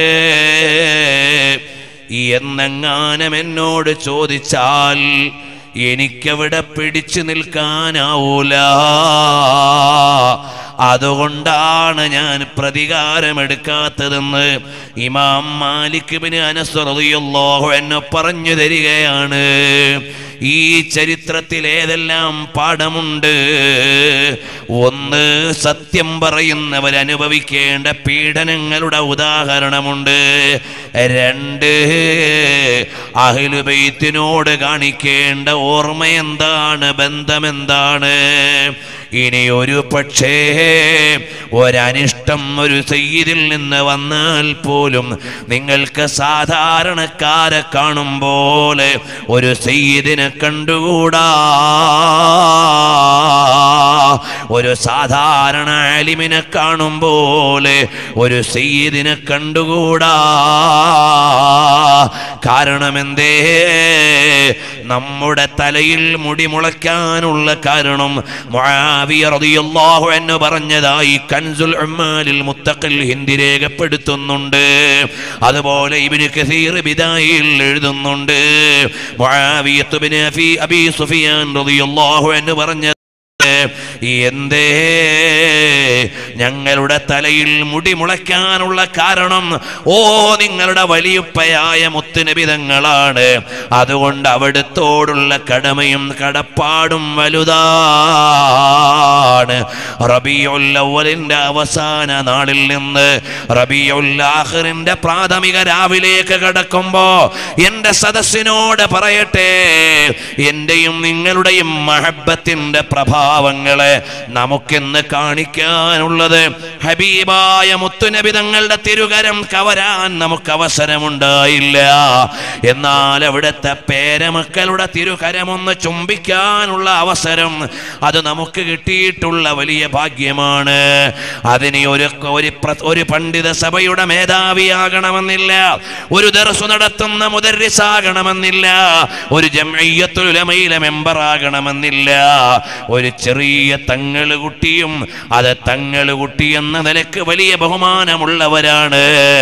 ഒരു സയ്യിദിന് കൂലിപ്പടിയെടുത്ത് ജീവിക്കുന്ന സയ്യിദാണെങ്കിലും അത് സയ്യിദ് വലിയ മഹത്വമുള്ളവരാണ്. ഒരു സയ്യിദിനോടും ഒരു അദബ് കേട് കാണിച്ചാൽ മോനെ ഒരു തങ്ങളെയും വേദനിപ്പിച്ചുകൂടാ. അവരുടെ വേദന എവിടെ എത്തും വലിയുപ്പയായ ഹബീബിലേക്ക് എത്തിപ്പോകും. അത് സൂക്ഷിച്ചു കൊള്ളണേ. ഹബീബായ നബിതങ്ങൾ ആരാണ്? നിങ്ങളുടെ കാലിൽ ഒരു മുള്ളു തറച്ചാൽ അതിന്റെ വേദന ഞാൻ അറിയുമെന്ന് പറഞ്ഞ ഹബീബാണ് നമ്മുടെ ഹബീബ് മുഹമ്മദുർ റസൂലുള്ളാഹ്. ഹബീബ് മുഹമ്മദുർ റസൂലുള്ളാഹ് സല്ലല്ലാഹു അലൈഹി വസല്ലം തങ്ങൾ പറഞ്ഞു, ഒരു മുഅ്മിനിന്റെ കാലിൽ ഒരു മുള്ളു കൊണ്ടാൽ അതിന്റെ വേദന ഞാൻ അനുഭവിക്കും, ഞാൻ അറിയും. ഒരു മുഅ്മിനിന്റെ കാലിൽ ഒരു മുള്ളു കൊണ്ടാൽ അതിന്റെ വേദന ഞാൻ അറിയും. ഇമാം അസ്സുർഖാനി റിപ്പോർട്ട് ചെയ്യുകയാണ്, പ്രിയമുള്ളവരെ അറിയണം, അപ്പോഴവിടുത്തെ പേരമക്കളുടെ സന്തോഷവും വേദനയുമെല്ലാം മദീനയിലെ രാജാവ് അറിയുന്നുണ്ട്. മദീനയിൽ വിശ്രമിക്കുന്ന ലോക ഗുരുവായ തിങ്കൾ ഹബീബുല്ലാഹ് സ്വല്ലല്ലാഹു അലൈഹി വസല്ലം തങ്ങൾ അറിയുന്നുണ്ട്. അതുകൊണ്ട് ഏത് സംഘടനയിലായാലും ഏത് പ്രസ്ഥാനത്തിലായാലും നമ്മൾ ഉൾക്കൊള്ളുന്ന സംഘടനയിലല്ലാത്ത മറ്റൊരു സംഘടനയിലായാലും ഒരു സയ്യിദിനെയും വേദനിപ്പിച്ചുകൂടാ, ഒരു സയ്യിദിനെയും പ്രയാസപ്പെടുത്തിക്കൂടാ, ഒരു തങ്ങളെയും നൊമ്പരപ്പെടുത്തിക്കൂടാ. തങ്ങന്മാരോടുള്ള സ്നേഹമെന്ന് പറഞ്ഞാൽ ലാ അസ്അലുക്കും മിൻ അജ്റിൻ, ഒരു പ്രതിഫലവും ഞാൻ നിങ്ങളോട് ചോദിക്കുന്നില്ല.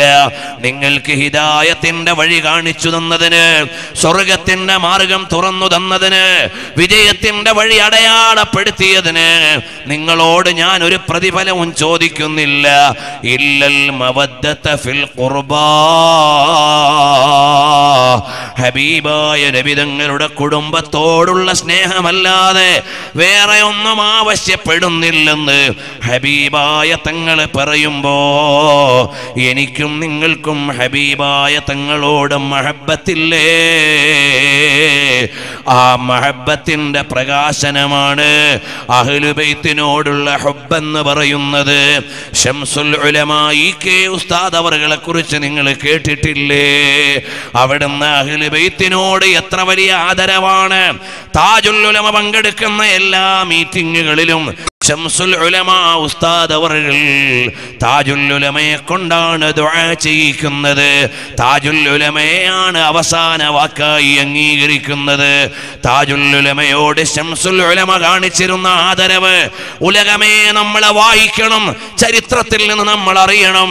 ശംസുൽ ഉലമ എന്ന ഉന്നതനായ പണ്ഡിത ശ്രേഷ്ഠന് താജുൽ ഉലമ എന്ന ഷറഫിന്റെ കവാടത്തെ അവിടുന്ന് സ്വർഗത്തിലേക്കുള്ള ഒരു മഹബ്ബത്തായി കാണാൻ മാതൃകാപരമായി കാണിച്ചു തന്നവരാണ്. താജുൽ ഉലമ തങ്ങളവറുകൾ ഉണ്ടായിരുന്നപ്പോ അന്നത്തെ മഹാന്മാരായ മുഴുവൻ ആലിമീങ്ങളും, കണ്ണിയത്ത് ഉസ്താദാവട്ടെ, ശംസുൽ ഉലമ ഉസ്താദാവട്ടെ, അതാ മുഴുവൻ ആലിമീങ്ങളും ആദരവോടെ താജുൽ ഉലമയോട് പെരുമാറുകയാണ്.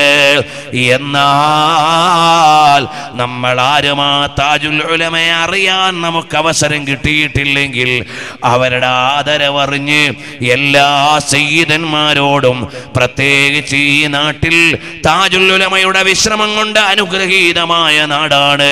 ഈ നാട് അനുഗ്രഹത്തിന്റെ കാരണമായി താജുൽ ഉലമയുടെ സാന്നിധ്യമുണ്ടെന്ന് നമ്മൾ അറിയണം. ഹബീബായ മുഹമ്മദുർ റസൂലുള്ളാഹ്, മുഹമ്മദുർ റസൂലുള്ളാഹ് സല്ലല്ലാഹു അലൈഹി വസല്ലം തങ്ങളോടുള്ള മഹബ്ബത്ത്, ലോകം മുഴുവനുമുള്ള വിജയത്തിന്റെ നിദാനം. താജുൽ ഉലമാ തങ്ങൾ അവരുടെ ഏറ്റവും വലിയ ഒരു വിലാസം, അവിടുന്ന് ഒരു സയ്യിദായിരിക്കെ, അവിടുന്ന് ഒരു ആലിമായിരിക്കെ, അതാ ഉയർന്ന ഒരു സ്നേഹമാണ് ലോകത്തോട് കാണിച്ചു തരുന്നത്. അവിടുത്തെ ഓരോ സദസ്സും തുടങ്ങുമ്പോൾ യാ സയ്യിദ സാദാതി ജിതുക ഖാസിദാ അർജു റിളാക വ അഹ്തമി ബിഹിമാക. പ്രത്യേകമായ ഈണത്തിൽ താജുൽ ഉലമാ വരികൾ ചൊല്ലാതെ ഒരു പ്രസംഗവും ഒരുപക്ഷേ നടത്തിയിട്ടുണ്ടാവില്ല. കഴിഞ്ഞ കൊല്ലവും ഞാൻ ഇവിടെ പ്രസംഗിക്കുന്ന സമയത്ത് ഇത് ഓർമ്മപ്പെടുത്തിയിട്ടുണ്ട്. താജുൽ ഉലമയുടെ മഹബത്തിന്റെ ഏറ്റവും വലിയൊരു വിലാസമാണ്. ഈ വരികൾ ആരാണ് ചൊല്ലിയത്? ഇമാമുൽ ആദം അബൂ ഹനീഫ റളിയല്ലാഹു അൻഹു ആണ്. ഇമാമുൽ ആദം അബൂ ഹനീഫ റളിയല്ലാഹു അൻഹു മദീനയിലേക്ക് വരുമ്പോ നബി സല്ലല്ലാഹു അലൈഹി വസല്ലം തങ്ങളുടെ മദ്ഹ് ചൊല്ലാൻ മനസ്സിൽ ഇങ്ങനെ വരികൾ കോർത്തു വരികയാണ്. മഹാന്മാര് മദീനയിലേക്ക് വരുമ്പോഴങ്ങനെയാണ്. ഹദ്ദാദ് റളിയല്ലാഹു അൻഹു മദീനയിലേക്ക് വരുമ്പോ സലകനൽ ഫയാഫി വൽ ഖൈഫാറ അലൻ നുജുബി. പ്രത്യേകമായ വരികൾ ചൊല്ലി ചൊല്ലി വരികയാണ്. അവസാനം വന്നുകൊണ്ട് അവർക്ക് പറയാനൊരു അവകാശമുണ്ട്. എനിക്കും നിങ്ങളിൽ ഭൂരിപക്ഷത്തിനും പറയാനില്ലാത്തൊരവകാശം മദീനയിൽ വരുമ്പോ തങ്ങന്മാർക്ക് പറയാനുണ്ട്. അതെന്താണ്? ഉഫൂദുൻ വസുവാറുൻ വളിയാഫു ഹളറതി വദുർരിയത്തുൻ ജിനാക ബിശൗഖി വൽ ഹുബ്ബി. ഓ തങ്ങളെ, തങ്ങളുടെ അടുക്കലേക്ക് വന്ന സ്വാർത്ഥവാഹക സംഘങ്ങളാണ് ഞങ്ങൾ. സന്ദർശിക്കാൻ വേണ്ടി വന്നവരാണ് ഞങ്ങൾ. അവിടുത്തെ തിരുസവിധത്തിലെ അതിഥികളാണ് ഞങ്ങൾ. ഇതെല്ലാം നമുക്ക് വേണമെങ്കിൽ പറയാം. അവസാനം ഖുതുബുദ്ദഅവതി വൽ ഇർഷാദ് അബ്ദുല്ലാഹി ഇബ്നു അലവി അൽ ഹദ്ദാദ് റളിയല്ലാഹു അൻഹു പറയുന്ന അടുത്ത പ്രയോഗം അത് താജുൽ ഉലമയ്ക്ക് പറയാം. ഇവിടെ ഇരിക്കുന്ന മഹാന്മാരായ അവിടുത്തെ മക്കൾക്ക് പറയാം. ബഹുമാനപ്പെട്ട ളിയാഉൽ മുസ്തഫ തങ്ങൾ അവർകൾ ഇവിടെയുണ്ട്. മഹാനവർകൾക്ക് പറയാം. അതാ തങ്ങന്മാർക്ക് ചെന്നുകൊണ്ട് പറയാം. വദുർരിയത്തുൻ ജിനാക. ഓ വലിയുപ്പയായ തങ്ങളെ, ഞങ്ങളും മക്കളാണ് ഈ മദീനയിലേക്ക് വന്നത്. ഞങ്ങളെ സന്താനങ്ങളാണ് ഈ കവാടത്തിൽ വന്നത്. ഞങ്ങൾ അവിടുത്തെ കുട്ടികളാണ് ഈ മദീനയിൽ വന്നത്. ഞങ്ങൾ അവിടുത്തെ പേരമക്കളാണ്. വലിയുപ്പാന്റെ അടുക്കൽ പേരക്കുട്ടികൾക്ക് കുറച്ച് സ്വാതന്ത്ര്യം അധികമാണ്. അവർക്കവിടെ ഓടിക്കളിക്കാം, അവർക്ക് ചാടിക്കളിക്കാം. അതാ മുത്തുനബി തങ്ങൾ മിമ്പറിൽ നിൽക്കുമ്പോ ഹസനൈനി ഇങ്ങനെ ആടിക്കുലുങ്ങി വരികയാണ്. ഹബീബായ തങ്ങൾ ഇറങ്ങിച്ചെല്ലുകയാണ്. ആ പേരമക്കളെ കൂട്ടിക്കൊണ്ടുവരികയാണ്. തങ്ങൾ നിസ്കാരത്തിൽ കിടക്കുകയാണ്. ഹസനൈനി തോളിൽ കയറിയിരുന്ന് കളിക്കുകയാണ്. അതാ ഹുസൈൻ എന്നവർക്ക് ദാഹിക്കുകയാണ്. ഹബീബായ നബി തങ്ങളുടെ തിരുനാവ് ഹുസൈൻ എന്ന പേരമകന്റെ വായിലേക്ക് ഇട്ടുകൊടുക്കുകയാണ്.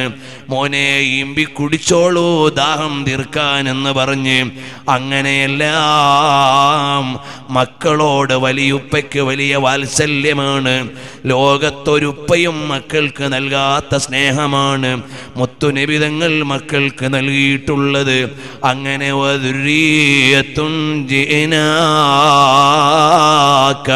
ബിശൗഖി വൽ ഹുബ്ബി. ഓ തങ്ങളെ, ഞങ്ങൾ അവിടുത്തെ വീട്ടിലേക്ക് വന്ന പേരമക്കളാണ് എന്ന് പറയാൻ ഒരവകാശം ഈ തങ്ങന്മാർക്കുണ്ട്. എത്ര വലിയ ആലിമായാലും എത്ര വലിയ പണ്ഡിത നേതാവായാലും തങ്ങളല്ലാത്ത ഒരാൾക്കത് പറയാൻ അവിടെ ന്യായമില്ല, അവിടെ ചെന്ന് പറയാൻ അവകാശമില്ല.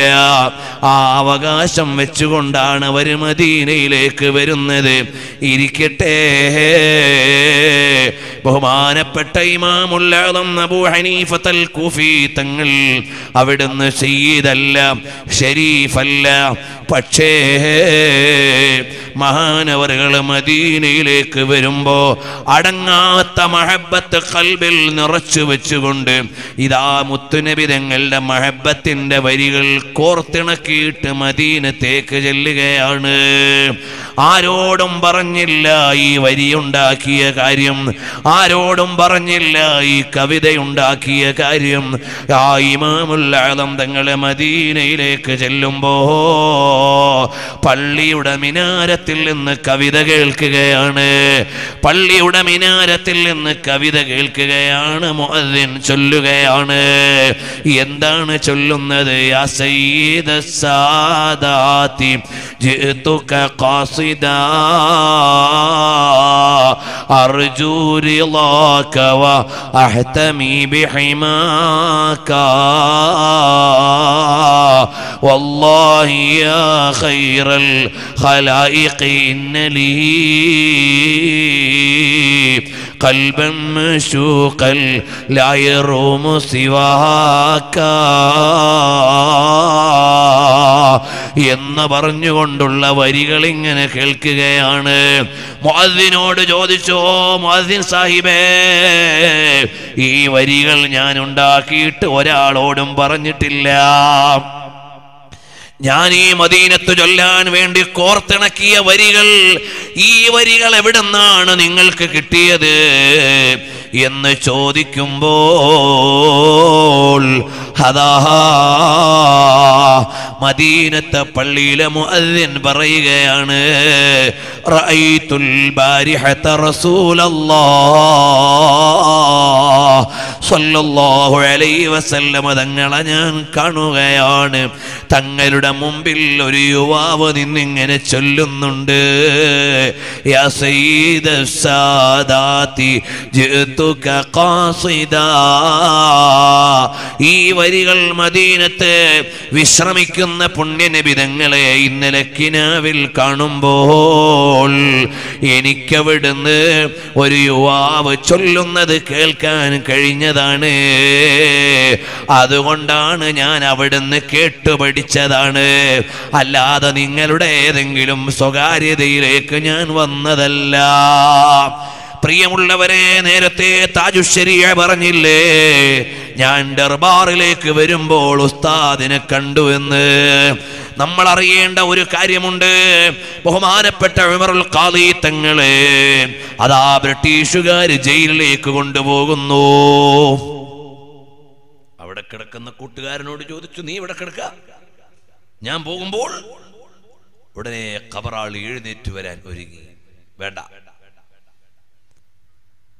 ഉമർ ഖാദി തങ്ങളുടെ ചരിത്രം നമ്മൾ വായിച്ചിട്ടില്ലേ? അവിടെ ആ ഖബർ പൊട്ടിയതിന്റെ അടയാളം ഇല്ലേ? നമ്മളിങ്ങനെ നോക്കുമ്പോൾ ഒരു മഖബറയിലെ എടുപ്പിന്റെ മുമ്പിൽ പോയി നിന്ന് നമ്മൾ സലാം പറഞ്ഞു വരുന്നു. മഹത്തുക്കൾ അങ്ങനെയല്ല, മഹത്തുക്കൾ അങ്ങനെയല്ല. അവര് ഖബറാളികളെ കാണുകയാണ്, സംസാരിക്കുകയാണ്.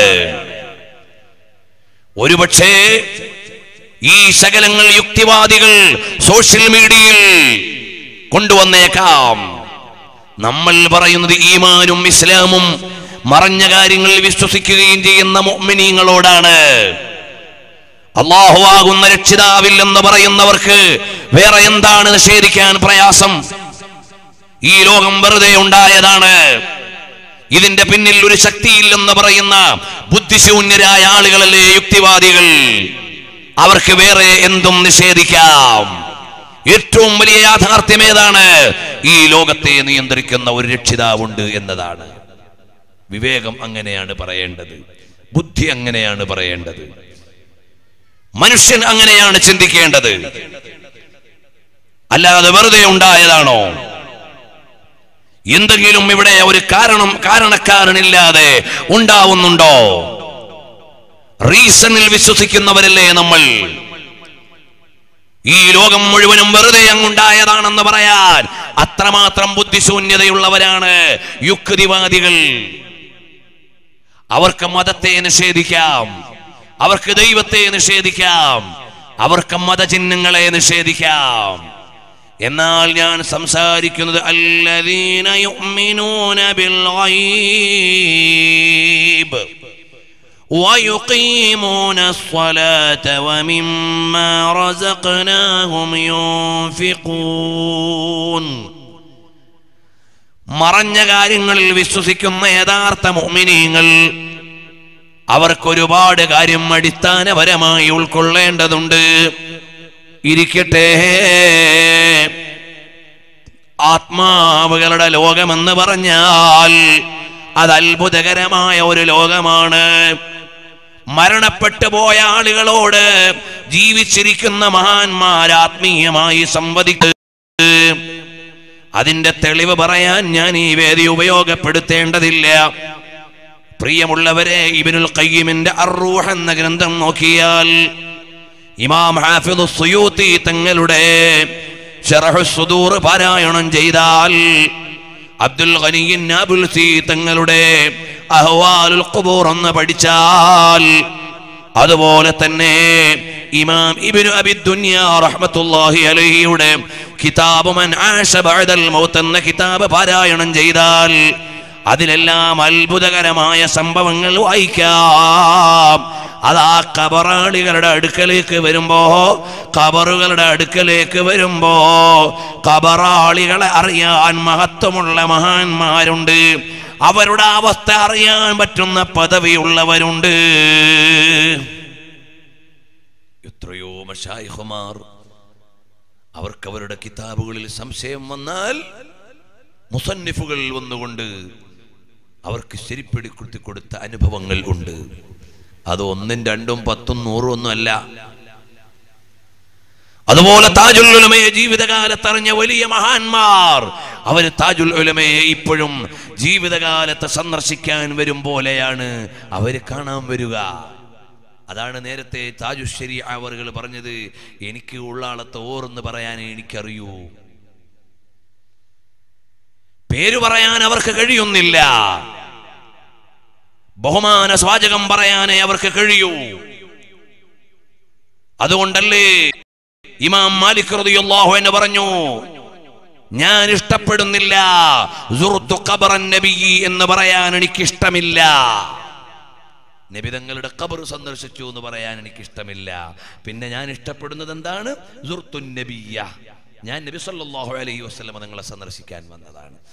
മദീനത്തേക്ക് പോകുന്നത് നബി തങ്ങളുടെ ഖബർ സന്ദർശിക്കാനല്ല, നബി തങ്ങളെ സന്ദർശിക്കാനാണ്. സിയാറത്തുൽ മുസ്തഫ സല്ലല്ലാഹു അലൈഹി വസല്ലം. കാരണം ഇബ്നുൽ ഖയ്യിം അദ്ദേഹത്തിന്റെ നൂനിയയിൽ എഴുതുന്നത് കാണാം, നബി സല്ലല്ലാഹു അലൈഹി വസല്ലം തങ്ങളുടെ മുമ്പിലേക്ക് ഒരാൾ ചെന്ന് നിന്നാൽ കഅന്നഹു ഫിൽ ഖബരി ഹയ്യുൻ ആതിഖൂ, ജീവിച്ചിരുന്ന സംഭാഷണം നടത്തുന്നു എന്ന നിലയിലാണ് നീ മുത്തുനബി തങ്ങളുടെ മുമ്പിൽ നിൽക്കേണ്ടത്. ഇബ്നു ഹജർ ഹൈതമി തങ്ങളുടെ 64 വരിയുള്ള കവിത കൊണ്ടുവന്നിട്ടുണ്ട്. തവാത്തറത്തിൽ അദില്ലത്തു അൻഖൂലു, തെളിവുകളും പ്രമാണങ്ങളും അനിഷേധ്യമായി വന്നിട്ടുണ്ട് നബിതങ്ങൾ ഖബറിന്റെ ഉള്ളിൽ ജീവിക്കുകയാണ് എന്നതിന്. അങ്ങനെ ഹബീബായ തങ്ങൾ അവിടെ ജീവിക്കുകയാണ്. അതുപോലെ ഓരോ മഹാന്മാരെയും സന്ദർശിക്കാൻ പോകുന്ന ആളുകൾ അവരവരുടെ സാന്നിധ്യം അറിയുകയാണ്. ഒരു ഉദാഹരണം പറഞ്ഞു ഞാൻ നിർത്തട്ടെ. ഹബീബായ നബി സല്ലല്ലാഹു അലൈഹി വസല്ലം തങ്ങൾ വഫാത്തായി. ഉമറുൽ ഫാറൂഖ് റളിയല്ലാഹു അൻഹു അമീറുൽ മുഅ്മിനീനായി ഭരണം നടത്തുകയാണ്. അങ്ങനെ ഭരണം നടത്തുന്ന സമയത്ത് ബഹുമാനപ്പെട്ട അലി റളിയല്ലാഹു അൻഹു മദീനത്തെ പള്ളിയിൽ കിടക്കുകയാണ്. അലി റളിയല്ലാഹു അൻഹു രാത്രിയിൽ ഒരു കിനാവ് കാണുന്നു. ഇമാം അബ്ദുർ റസാഖ് മുസന്നഫിൽ ഉദ്ധരിക്കുന്നുണ്ട്. ഇരിക്കട്ടെ, ഹബീബായ നബി സല്ലല്ലാഹു അലൈഹി വസല്ലം തങ്ങളുടെ പള്ളിയിൽ കിടന്നുകൊണ്ട് അലി റളിയല്ലാഹു അൻഹു കാണുന്ന സ്വപ്നമേതാണ്? മദീനത്തെ പള്ളിയുടെ കവാടത്തിൽ ഒരു ഉമ്മ ഒരു കൊട്ടയിൽ കാരക്കയും കൊണ്ട് വന്നിരിക്കുകയാണ്. മദീനക്കാരെങ്ങനെയാണ്? നാട്ടിൽ വിളവെടുക്കാൻ തുടങ്ങിയാൽ ആദ്യത്തെ വിളവ് നബി സല്ലല്ലാഹു അലൈഹി വസല്ലം തങ്ങൾക്ക് കൊണ്ടു കൊടുക്കും. ആദ്യത്തെ കൊല, ആദ്യത്തെ തേങ്ങ, ആദ്യത്തെ പഴം എന്നൊക്കെ പറയും പോലെ ഈത്തപ്പനയുടെ വിളവെടുക്കാൻ തുടങ്ങിയാൽ ആദ്യത്തെ പഴം കൊണ്ടുപോയി നബി സല്ലല്ലാഹു അലൈഹി വസല്ലം തങ്ങൾക്ക് കൊടുക്കും. തങ്ങൾ അത് സ്വീകരിച്ചിട്ട് ബർക്കത്തിന് വേണ്ടി ദുആ ചെയ്യും. എന്നിട്ട് തങ്ങൾ നോക്കും, അവിടെ ഏറ്റവും പ്രായം കുറഞ്ഞ ആൾക്ക് അതെന്ന് പറഞ്ഞെടുത്ത് കൊടുക്കും. കുട്ടികൾ ഉണ്ടെങ്കിൽ കുട്ടികൾക്ക് കൊടുക്കും. പണ്ടൊക്കെ എങ്ങനെയായിരുന്നു? ആദ്യം വിളവെടുത്താൽ തങ്ങൾ പാപ്പാക്ക് അല്ലെങ്കിൽ മൊയ്ലിയാരാപ്പളക്ക് കൊണ്ടു കൊടുക്കുന്നു. അത് മദീനത്ത് നിന്ന് കിട്ടിയ ഒരു മോഡലാണ്.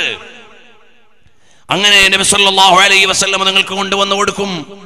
ബർക്കത്തിന് വേണ്ടി അങ്ങനെ ചെയ്യും. പണ്ട് പള്ളികൾക്ക് തെങ്ങ് കൊടുക്കുമായിരുന്നു, ദീനീ സ്ഥാപനങ്ങൾക്ക് തെങ്ങ് കൊടുക്കുമായിരുന്നു. ഇന്നും അപൂർവമായി എവിടെയെങ്കിലും ഉണ്ടാവാം. ഇരിക്കട്ടെ, അങ്ങനെ മഹാനായ അലി റളിയല്ലാഹു അൻഹു കാണുകയാണ്, പള്ളിയുടെ കവാടത്തിൽ നിന്നൊരു ഉമ്മ കൊണ്ടുവന്ന് കൊട്ടയിൽ കാരക്ക കൊടുത്തിട്ട് പറഞ്ഞു, ഓ ഹാദാ ലി റസൂലില്ലാഹ് സല്ലല്ലാഹു അലൈഹി വസല്ലം തങ്ങൾക്ക് കൊടുക്കണമെന്ന് പറഞ്ഞു. അലി റളിയല്ലാഹു അൻഹു ആ കാരക്കയും കൊണ്ട് നേരെ മിഹ്റാബിന്റെ അടുക്കലേക്ക് വരികയാണ്. മിഹ്റാബിൽ ഇരിക്കുന്ന നബി സല്ലല്ലാഹു അലൈഹി വസല്ലം തങ്ങൾക്ക് അതങ്ങ് നീട്ടിക്കൊടുത്തു. തങ്ങൾ അത് വാങ്ങുന്നതിന് മുമ്പ് തന്നെ അതിൽ നിന്നൊരു കാരക്ക എടുത്ത് അലിയാർ തങ്ങളുടെ വായിൽ വെച്ചു കൊടുത്തു. 1 കൊടുത്തു, 2 കൊടുത്തു. 2 എണ്ണം കഴിഞ്ഞപ്പോൾ മൂന്നാമതൊരു കാരക്ക കിട്ടിയില്ല. മഹാനായ അലി റളിയല്ലാഹു അൻഹു പെട്ടെന്ന് ഉണർന്നു. ഉണർന്നപ്പോൾ വായില്ല കാരക്കയുടെ രുചിയുണ്ട്. അതാ മഹാനവറുകൾക്ക് ആ ടേസ്റ്റ് നഷ്ടപ്പെട്ടിട്ടില്ല. ഈ കിനാവ് ആരോടും പറഞ്ഞില്ല. അലി റളിയല്ലാഹു അൻഹു ഈ സ്വപ്നം ആരോടും പറഞ്ഞില്ല. പിറ്റേന്ന് നേരം വെളുത്തു, സുബഹിയായി. സുബഹി കഴിഞ്ഞു. മദീനത്തെ പള്ളിയിൽ നിന്ന് ഇറങ്ങുമ്പോൾ ഒരുമ്മ ഒരു കൊട്ടയിൽ കാരക്ക കൊണ്ടുവന്നിട്ട് പറഞ്ഞു, ഹാദാ ലി അമീരിൽ മുഅ്മിനീൻ, ഇത് ഉമർ ബിൻ ഖത്താബ് തങ്ങൾക്ക് കൊടുക്കണേ. അലിയാര് തങ്ങൾ ഈ കാരക്കയും വാങ്ങി മിഹ്റാബിന്റെ അടുക്കൽ ഇരിക്കുന്ന ഉമർ തങ്ങളുടെ അടുക്കലേക്ക് ചെന്നപ്പോൾ ഉമർ തങ്ങൾ ഒരു കാരക്ക എടുത്ത് അലിയാര് തങ്ങളുടെ വായിൽ വെച്ചു കൊടുത്തു. ഇന്നലെ രാത്രി നബി തങ്ങൾ തന്ന കാരക്കയുടെ അതേ രുചി തന്നെ, അതേ ടേസ്റ്റ് തന്നെ. രണ്ടാമതൊരു കാരക്ക കൂടി വെച്ചു കൊടുത്തു. അപ്പോഴും അതേ ടേസ്റ്റ് തന്നെ. അലിയാര് തങ്ങൾ പറഞ്ഞു, 1 കൂടി എനിക്ക് തരണം. അപ്പോൾ ഉമർ തങ്ങൾ പറയാണ്, മോനെ, നബി തങ്ങൾ ഇന്നലെ 2 എണ്ണല്ലേ തന്നുള്ളൂ, അതുകൊണ്ട് ഞാനും 2 തരുന്നുള്ളൂ. അപ്പോൾ അലിയാര് തങ്ങൾ പറയാണ്, ഞാൻ ഇന്നലെ രാത്രി കിനാവിൽ മുത്തുനബി തങ്ങളുടെ തിരുകരങ്ങളിൽ നിന്ന് കാരക്ക സ്വീകരിച്ച കാര്യം നിങ്ങളോടാരാ ഉമറേ പറഞ്ഞത്? നിങ്ങളോടാരേ പറഞ്ഞത്? ഇന്നലെ രാത്രി ഞാൻ കിനാവ് കണ്ടു, മുത്തുനബി തങ്ങൾ കാരക്ക തന്നു എന്നൊക്കെ ആരേ പറഞ്ഞത്? ഉമർ റളിയല്ലാഹു അൻഹു പറഞ്ഞു, അൽ-അർവാഹു ജുനൂദും മുജന്നദ, നമ്മുടെ എല്ലാ ആത്മാവ് ഒരു ലോകത്താണ് അലിയെ. നമ്മുടെ എല്ലാം ആത്മാവുകൾ ഒരു ലോകത്താണ്. അവർ പരസ്പരം വ്യവഹാരം നടത്തുന്നു. നിങ്ങൾ പറയേണ്ടതില്ല, അറിയുന്നുണ്ട്. മഹാന്മാരായ ആലിമീങ്ങൾ ആത്മാവുകളുമായി സംവാദം നടത്തുന്നുണ്ട്. ആത്മീയ ലോകത്ത് അവർ സംവദിക്കുന്നുണ്ട്. ഈമാനുള്ളവർക്കതറിയാൻ കഴിയും. അതുപോലെ മരണപ്പെട്ടു പോയ മഹാന്മാരുടെ അവസ്ഥകളെ കുറിച്ച് ജീവിച്ചിരിക്കുന്ന ആലിമീങ്ങൾ പല വിധേനയും ശുഭവാർത്ത അറിയുന്നവരുണ്ട്. ഉദാഹരണം അഇമ്മത്തിന്റെ കിതാബിൽ തന്നെ കാണാം. അപ്പോൾ താജുൽ ഉലമാ, ഉന്നതമായ പദവികളിൽ വിരാജിക്കുന്നത് അനുഭവിക്കാനും അറിയാനും യോഗ്യതയുള്ള ആലിമീങ്ങളുണ്ട് കേട്ടോ. ഞാനിപ്പോഴങ്ങനെ പറയുന്നുള്ളൂ.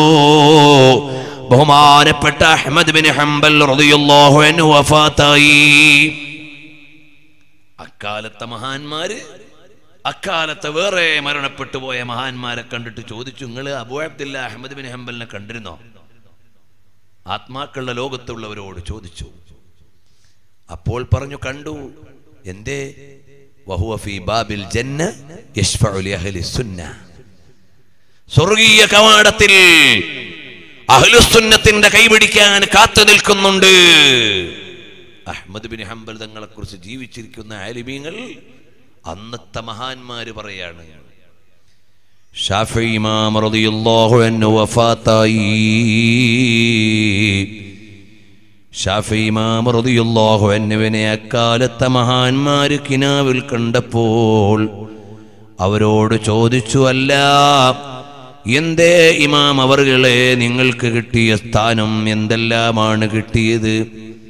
അതേ, ഒരുപാട് അനുഗ്രഹങ്ങൾ എനിക്ക് അല്ലാഹു തആല നൽകിയിട്ടുണ്ട്. ഒരുപാട് അനുഗ്രഹങ്ങൾ അല്ലാഹു തആല നൽകിയിട്ടുണ്ട്. അപ്പോൾ ചോദിച്ചു, എന്തേ നിങ്ങൾക്ക് അല്ലാഹു നൽകിയ സ്ഥാനങ്ങളുടെ എല്ലാം കാരണമായി നിങ്ങൾ കണ്ട കാര്യം എന്താണ്? ഉടനെ അവിടുന്ന് പറയുകയാണ്, മറ്റൊന്നുമല്ല, വേറെ കാരണമൊന്നുമല്ല. എനിക്ക് ഈ പദവികളെല്ലാം ഇന്ന് ലഭിച്ചതായി ഞാൻ കാണുന്നത് ഞാൻ എൻ്റെ അർ-റിസാല എന്ന കിതാബിൻ്റെ അവസാനത്തിൽ എഴുതിയ ഒരു സ്വലാത്താണ്. അല്ലാഹുമ്മ സ്വല്ലി അലാ സയ്യിദിനാ മുഹമ്മദിൻ വഅലാ ആലി സയ്യിദിനാ മുഹമ്മദിൻ കുല്ലമാ ദക്കറഹു ദാകിറൂന വഗഫല അൻ ദിക്രിഹിൽ ഗാഫിലൂൻ എന്ന സ്വലാത്ത് ക്രോഡീകരിച്ച കാരണമാണ് എനിക്ക് ഈ പദവികളെല്ലാം കിട്ടിയതെന്ന് ബഹുമാനപ്പെട്ട ഇമാമുന അശ്ശാഫിഈ റളിയല്ലാഹു അൻഹു മഹാന്മാരായ സ്വാലിഹീങ്ങളോട് വഫാത്തിനു ശേഷം അറിയിച്ചെങ്കിൽ ഇമാമുന അശ്ശാഫിഈ തങ്ങൾ ജീവിതകാലത്ത് പറഞ്ഞില്ലേ, ഞാൻ ഇടയ്ക്കിടയ്ക്ക് നബി സല്ലല്ലാഹു അലൈഹി വസല്ലമ തങ്ങളെ കാണും. ഞാൻ നബി തങ്ങളെ ഇടയ്ക്കിടയ്ക്ക് ഇങ്ങനെ കാണുമ്പോൾ ചിലപ്പോൾ എന്നെ മിമ്പറിൽ വിളിച്ചിരുത്തിയിട്ട് ദർസ് എടുപ്പിക്കും. ചിലപ്പോൾ ചില ആളുകളോട് പറയും, നിങ്ങൾ എൻ്റെ പ്രിയപ്പെട്ട മുഹമ്മദ് ബിൻ ഇദ്രീസിന്റെ ദർസിൽ പങ്കെടുക്കാൻ ചിലരോട് നബി തങ്ങൾ പറയും. ചിലപ്പോൾ ഞാൻ അവിടുത്തെ മുമ്പിൽ വെച്ചിരിക്കുന്ന താലത്തിൽ നിന്ന് കാരക്ക എടുത്ത് കഴിക്കും. ചിലപ്പോൾ ഞാൻ ചെന്നിട്ട് പറയും, തങ്ങളെ, എനിക്കൊരുപാട് എതിർപ്പുകാരുണ്ട്, വിമർശകന്മാരുണ്ട്. അപ്പോഴെന്നോട് പറയും, മോനെ, അന ലഹുറുക വ അന സനദുക, മോൻ വിഷമിക്കണ്ട, മോൻ പ്രയാസപ്പെടണ്ട, ഞാൻ താങ്ങും തണലുമായി ഉണ്ടെന്ന് എന്നോട് നബി സല്ലല്ലാഹു അലൈഹി വസല്ലം തങ്ങൾ പറയും. ഇതാര് പറഞ്ഞതാണ്? ഇമാമുന ശാഫിഈ തങ്ങൾ പറഞ്ഞതാണ്. ഞാൻ ജീവിച്ചിരിക്കേ നബി സല്ലല്ലാഹു അലൈഹി വസല്ലം തങ്ങളെ, ഷാഫി ഇമാം തങ്ങൾ ഹംബലിന് എൻ്റെ ഒരു സലാം പറയണേ എന്ന് പറഞ്ഞിട്ട് ഷാഫി ഇമാം തങ്ങളോട് നബി സല്ലല്ലാഹു അലൈഹി വസല്ലം തങ്ങൾ സലാം ഏൽപ്പിച്ചു കൊടുത്തു. എൻ്റെ ഒരു സലാം അഹ്മദ് ബിൻ ഹംബലിനെ അറിയിക്കണം കേട്ടോ എന്ന് പറഞ്ഞു നബി തങ്ങൾ. ഇത് ആരെഴുതിയതാ? ഇമാം സുബ്കി റഹ്മത്തുള്ളാഹി അലൈഹി തബഖാത്തു ശാഫിഇയ്യത്തുൽ കുബ്രയിൽ എഴുതിയിട്ടുണ്ട്. അപ്പൊ ഷാഫി ഇമാം തങ്ങൾ എന്താ ചെയ്തേ? റബീഅ റളിയല്ലാഹു അൻഹു എന്ന ശിഷ്യനെ വിളിച്ചു. എന്നിട്ടൊരു ലെറ്റർ തയ്യാറാക്കി, ഓ അബൂ അബ്ദില്ല, നിങ്ങൾക്ക് മുത്തുനബി തങ്ങൾ ഒരു സലാം പറഞ്ഞിട്ടുണ്ട് എന്ന് കത്തിൽ എഴുതി ഈജിപ്തിൽ നിന്ന് ശിഷ്യനെ ബഗ്ദാദിലേക്ക് പറഞ്ഞു വിട്ടു, അഹ്മദ് ബിൻ ഹംബൽ തങ്ങൾക്ക് സലാം എത്തിച്ചു കൊടുക്കാൻ. തബഖാത്തു ഷാഫിഇയ്യത്തുൽ കുബ്ര എന്ന് പറഞ്ഞ കിതാബ് തന്നെ ലോകാത്ഭുതങ്ങളിൽ ഒന്നാണ്. ഇന്ന് സൗദി അറേബ്യയിലെ കിങ് ഫൈസൽ യൂണിവേഴ്സിറ്റിയിലെ എക്സാമിനേഷൻ വിഭാഗം തലവനായ അബ്ദുൽ ഇലാഹ് അൽ അർഫജ് അദ്ദേഹം ഈ കിതാബിനെ കുറിച്ച് നടത്തുന്ന ഒരു അരമണിക്കൂർ പ്രസംഗം ഉണ്ട്, വലിയ അത്ഭുതം പറഞ്ഞുകൊണ്ട്. അവിടെ സമീപകാലത്ത് വഫാത്തായി പോയ ഒരു മഹാനുണ്ട്, അബ്ദുൽ അസീസ് ഉദ്ദൗഗാൻ, അഹ്മദ് ഉദ്ദൗഗാൻ, ഷാഫിഈ പണ്ഡിതനാണ്. മഹാനവറുകൾ തബഖാത്തു ഷാഫിഇയ്യത്തുൽ കുബ്ര ദർസ് നടത്തിയിരുന്ന മഹാനാണ്. 4 കൊല്ലം കൊണ്ട് ഞാൻ ആ കിതാബ് ഓതിയിട്ടുണ്ടെന്ന് അബ്ദുൽ ഇലാഹ് അൽ അർഫജ് പറയുന്നുണ്ട്. ഞാൻ വിശദാംശങ്ങളിലേക്ക് പോകുന്നില്ല. അതുകൊണ്ട് പ്രിയമുള്ളവരെ, അഹ്ലുബൈത്തിനെ അറിഞ്ഞ് സ്നേഹിച്ച് അവസാനം ഹബീബായ നബി സല്ലല്ലാഹു അലൈഹി വസല്ലം തങ്ങളെ അടുത്ത് ഇഷ്ടം വെച്ച് മഹബ്ബത്ത് വെക്കാൻ അല്ലാഹുവേ ഞങ്ങൾക്ക് നീ തൗഫീഖ് നൽകണേ റഹ്മാനേ. അവസാനം ആ ഹബീബായ തിരുനബി തങ്ങളുടെ ചിരിക്കുന്ന മുഖം കണ്ട് മരിക്കാൻ ഞങ്ങൾക്ക് ഭാഗ്യം നൽകണേ അല്ലാ. എൻ്റെ ഉമ്മമാരെ, ഞാനൊരൊറ്റ കാര്യം പറഞ്ഞു നിർത്തുകയാണ്. ഫാത്തിമത്തുർ റിഫാഇയ്യ റളിയല്ലാഹു അൻഹാ ആരാണ്? ഫാത്തിമത്തുർ റിഫാഇയ്യ റളിയല്ലാഹു അൻഹാ ആരാണ്? ബഹുമാനപ്പെട്ട അഹ്മദുൽ കബീർ റിഫായി തങ്ങളുടെ പൗത്രിയാണ്. അവര് മദീനയിലേക്ക് ചെല്ലുകയാണ്. ഹബീബായ നബി സല്ലല്ലാഹു അലൈഹി വസല്ലം തങ്ങളുടെ തിരുഹളറത്തിൽ ചെന്ന് സിയാറത്ത് ചെയ്ത് മദീനയിൽ ചെന്ന് ഹബീബായ തങ്ങളുടെ തിരുസന്നിധാനത്തെ അനുഭവിച്ച് പേരക്കുട്ടിയായ ഫാത്തിമത്തുർ റിഫാഇയ്യ റളിയല്ലാഹു അൻഹ പറയുകയാണ്, യാ റബ്ബി ഇൻ ഖുബിലത് ലദൈക സിയാറതി ഫജ്അൽ ബിത്വയ്ബത قرب طه مدفني يا ربي إن قبلت لديك زيارتي. അല്ലാഹുവേ, നിന്റെ അടുക്കൽ എൻ്റെ ഈ മദീന സന്ദർശനം സ്വീകാര്യമായിട്ടുണ്ടെങ്കിൽ ഞാൻ എൻ്റെ ഹബീബായ തങ്ങളുടെ മദീനയിലേക്ക് വന്നതാണ്, പുണ്യനബി തങ്ങളുടെ മദീനയിൽ വന്നതാണ്, ഹബീബായ തങ്ങളെ സന്ദർശിക്കാൻ എത്തിയതാണ്. എൻ്റെ ഈ സന്ദർശനം നിന്റെ അടുക്കൽ സ്വീകാര്യമായിട്ടുണ്ടെങ്കിൽ ഫജ്അൽ ബിത്വയ്ബത ഖുർബ ത്വഹ മദ്ഫനി. എനിക്കിനി നാട് വേണ്ട, വീട് വേണ്ട, എനിക്ക് മദീനയിൽ ഒരു ഖബർ വേണേ. ആ മഹദി അവറുകൾ മദീനയിൽ കിടന്ന് ലോകത്തോട് വിട പറയുകയാണ്. അങ്ങനെ എത്രയെത്ര ആളുകളാണ് ഹബീബായ തങ്ങളെ അനുഭവിച്ചുകൊണ്ട് ലോകത്തോട് വിട പറഞ്ഞു പോയത്. ചിലര് മദീനയിൽ ചെന്ന് കിടക്കുകയാണ്, ചില ആളുകൾ നാട്ടിൽ കിടന്നുകൊണ്ട് മദീനെ അനുഭവിക്കുകയാണ്. നേരത്തെ താജുശ്ശരീഅ ദുആ ചെയ്തപ്പോൾ പറഞ്ഞതുപോലെ, അല്ലാഹുവേ, ഞങ്ങൾ മരിക്കുന്ന സമയത്ത് പുണ്യനബി തങ്ങളുടെ ചിരിക്കുന്ന മുഖകമലം കണ്ട് നിന്റെ ലിഖാഇന് പറ്റുന്ന മരണം ഞങ്ങൾക്ക് നൽകണേ അല്ലാ. അല്ലാഹുവേ, ഞങ്ങളുടെ എല്ലാം അവസാനം നീ നന്നാക്കി തരണേ അല്ലാ. മാതാപിതാക്കൾക്ക് നീ മഗ്ഫിറത്ത് നൽകണേ അല്ലാ. താജുൽ ഉലമയുടെ പൊന്നോമന മക്കൾ ഈ വേദിയിലുണ്ട്. ഈ മഹത്തായ പാരമ്പര്യത്തിൽ നിന്നുകൊണ്ട് ഈ ഉമ്മത്തിനെ ഒരുപാട് കാലം നയിക്കാൻ അല്ലാഹുവേ, ഞങ്ങളുടെ മഹാന്മാരായ സയ്യിദന്മാർക്ക് തൗഫീഖ് നൽകണേ അല്ലാ. പ്രിയമുള്ളവരെ, ഈ ഒരുമിച്ച് കൂടിയവർ ഭാഗ്യവാന്മാരാണ്. ഈ ഒത്തുകൂടിയവർ സൗഭാഗ്യം ലഭിച്ചവരാണ്. കാരണം മുത്തുനബി തങ്ങളുടെ പേരമക്കൾ എത്രയോ ഒരുമിച്ച് കൂടിയ ഒരു സദസ്സിലാണ്, ആലിമീങ്ങൾ വന്നു ചേർന്ന സദസ്സാണ്. താജുൽ ഉലമ എന്ന അറിവിന്റെ കിരീടത്തെ ഓർത്തുകൊണ്ട് അവിടുത്തെ ജീവിത സന്തോഷങ്ങളെ പറയുന്ന സദസ്സാണ്. അല്ലാഹു തആല മഹാനവറുകളുടെ ബർക്കത്ത് കൊണ്ട് അല്ലാഹുവേ, ഞങ്ങളെ മുഴുവനും നീ മുത്തഖീങ്ങളിൽ പെടുത്തി തരണേ അല്ലാഹ്. ഇൻഷാ അല്ലാഹ് ബഹുമാനപ്പെട്ട തങ്ങളവറുകൾ നമുക്ക് ദുആ ചെയ്തു തന്നുകൊണ്ട് ഈ സദസ്സ് പരിസമാപ്തി കുറിക്കും. എല്ലാ ആളുകളും തുടർന്നുള്ള ദിവസങ്ങളിൽ ഇതിൻ്റെ പരിപാടിക്ക് എല്ലാവരും എത്തിച്ചേരുകയും അതുപോലെ ഒരുപാട് ആളുകളെ പങ്കെടുപ്പിക്കാൻ നിങ്ങളുടെയൊക്കെ പ്രവർത്തനങ്ങൾ ഉണ്ടാവുകയും ഈ നാട്ടിൽ ഒരു മുന്നേറ്റത്തിൻ്റെ ഗാഥ ഇതിൻ്റെ അനുബന്ധമായി രചിക്കാൻ നമുക്കെല്ലാവർക്കും അല്ലാഹു തൗഫീഖ് നൽകുമാറാകട്ടെ. അതുപോലെ ഫെബ്രുവരി 9, 10, 11 തീയതികളിൽ മാട്ടൂൽ മൻഷയിൽ വെച്ചുകൊണ്ട് ബഹുമാനപ്പെട്ട ലിയാ ഉൽ മുസ്തഫ തങ്ങളുപ്പാപ്പ സാരഥ്യം കൊടുക്കുന്ന മഹത്തായ സ്ഥാപനത്തിൽ വെച്ച് SSFന്റെ പ്രൊഫഷണൽ സമ്മേളനം നടക്കുന്നുണ്ട്.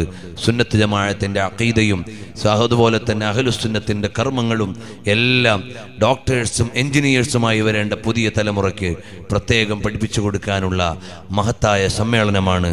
അതിലേക്ക് നിങ്ങളെല്ലാവരും വേണ്ട എല്ലാ ഒത്താശകളും ചെയ്യണമെന്ന് പ്രസ്ഥാനത്തിന് വേണ്ടി ഓർമ്മപ്പെടുത്തി അല്ലാഹു ജല്ല ജലാലു നമ്മുടെ എല്ലാ പ്രവർത്തനങ്ങളും വിജയിപ്പിച്ചു തരുമാറാകട്ടെ. ബഹുമാനപ്പെട്ട തങ്ങളവറുകൾ നമ്മളോട് പറയേണ്ട നിർദ്ദേശങ്ങൾ പറഞ്ഞ് ദുആ ചെയ്തു തരും എന്ന് പ്രതീക്ഷിച്ചുകൊണ്ട് അർഹമുർ-റഹീമായ റബ്ബേ, ഞങ്ങളെ എല്ലാ മജ്ലിസുകളും നീ കബൂലാക്കി തരണേ റഹ്മാനെ. ഞങ്ങൾക്ക് മുത്തുനബി തങ്ങളുടെ മദ്ഹ് ജീവിതകാലം മുഴുവനും പറയാനുള്ള തൗഫീഖ് നൽകണേ റഹ്മാനെ. ഇവിടെ ഒരുമിച്ച് കൂടിയ ഉമ്മബങ്ങന്മാർക്ക് ബർക്കത്ത് ചെയ്യണേ റഹ്മാനെ. വസല്ലല്ലാഹു വസല്ലം അലാ ഖൈരി ഖൽഖിഹി സയ്യിദിനാ മുഹമ്മദിൻ വആലിഹി വസഹബിഹി അജ്മഈൻ വൽഹംദുലില്ലാഹി റബ്ബിൽ ആലമീൻ.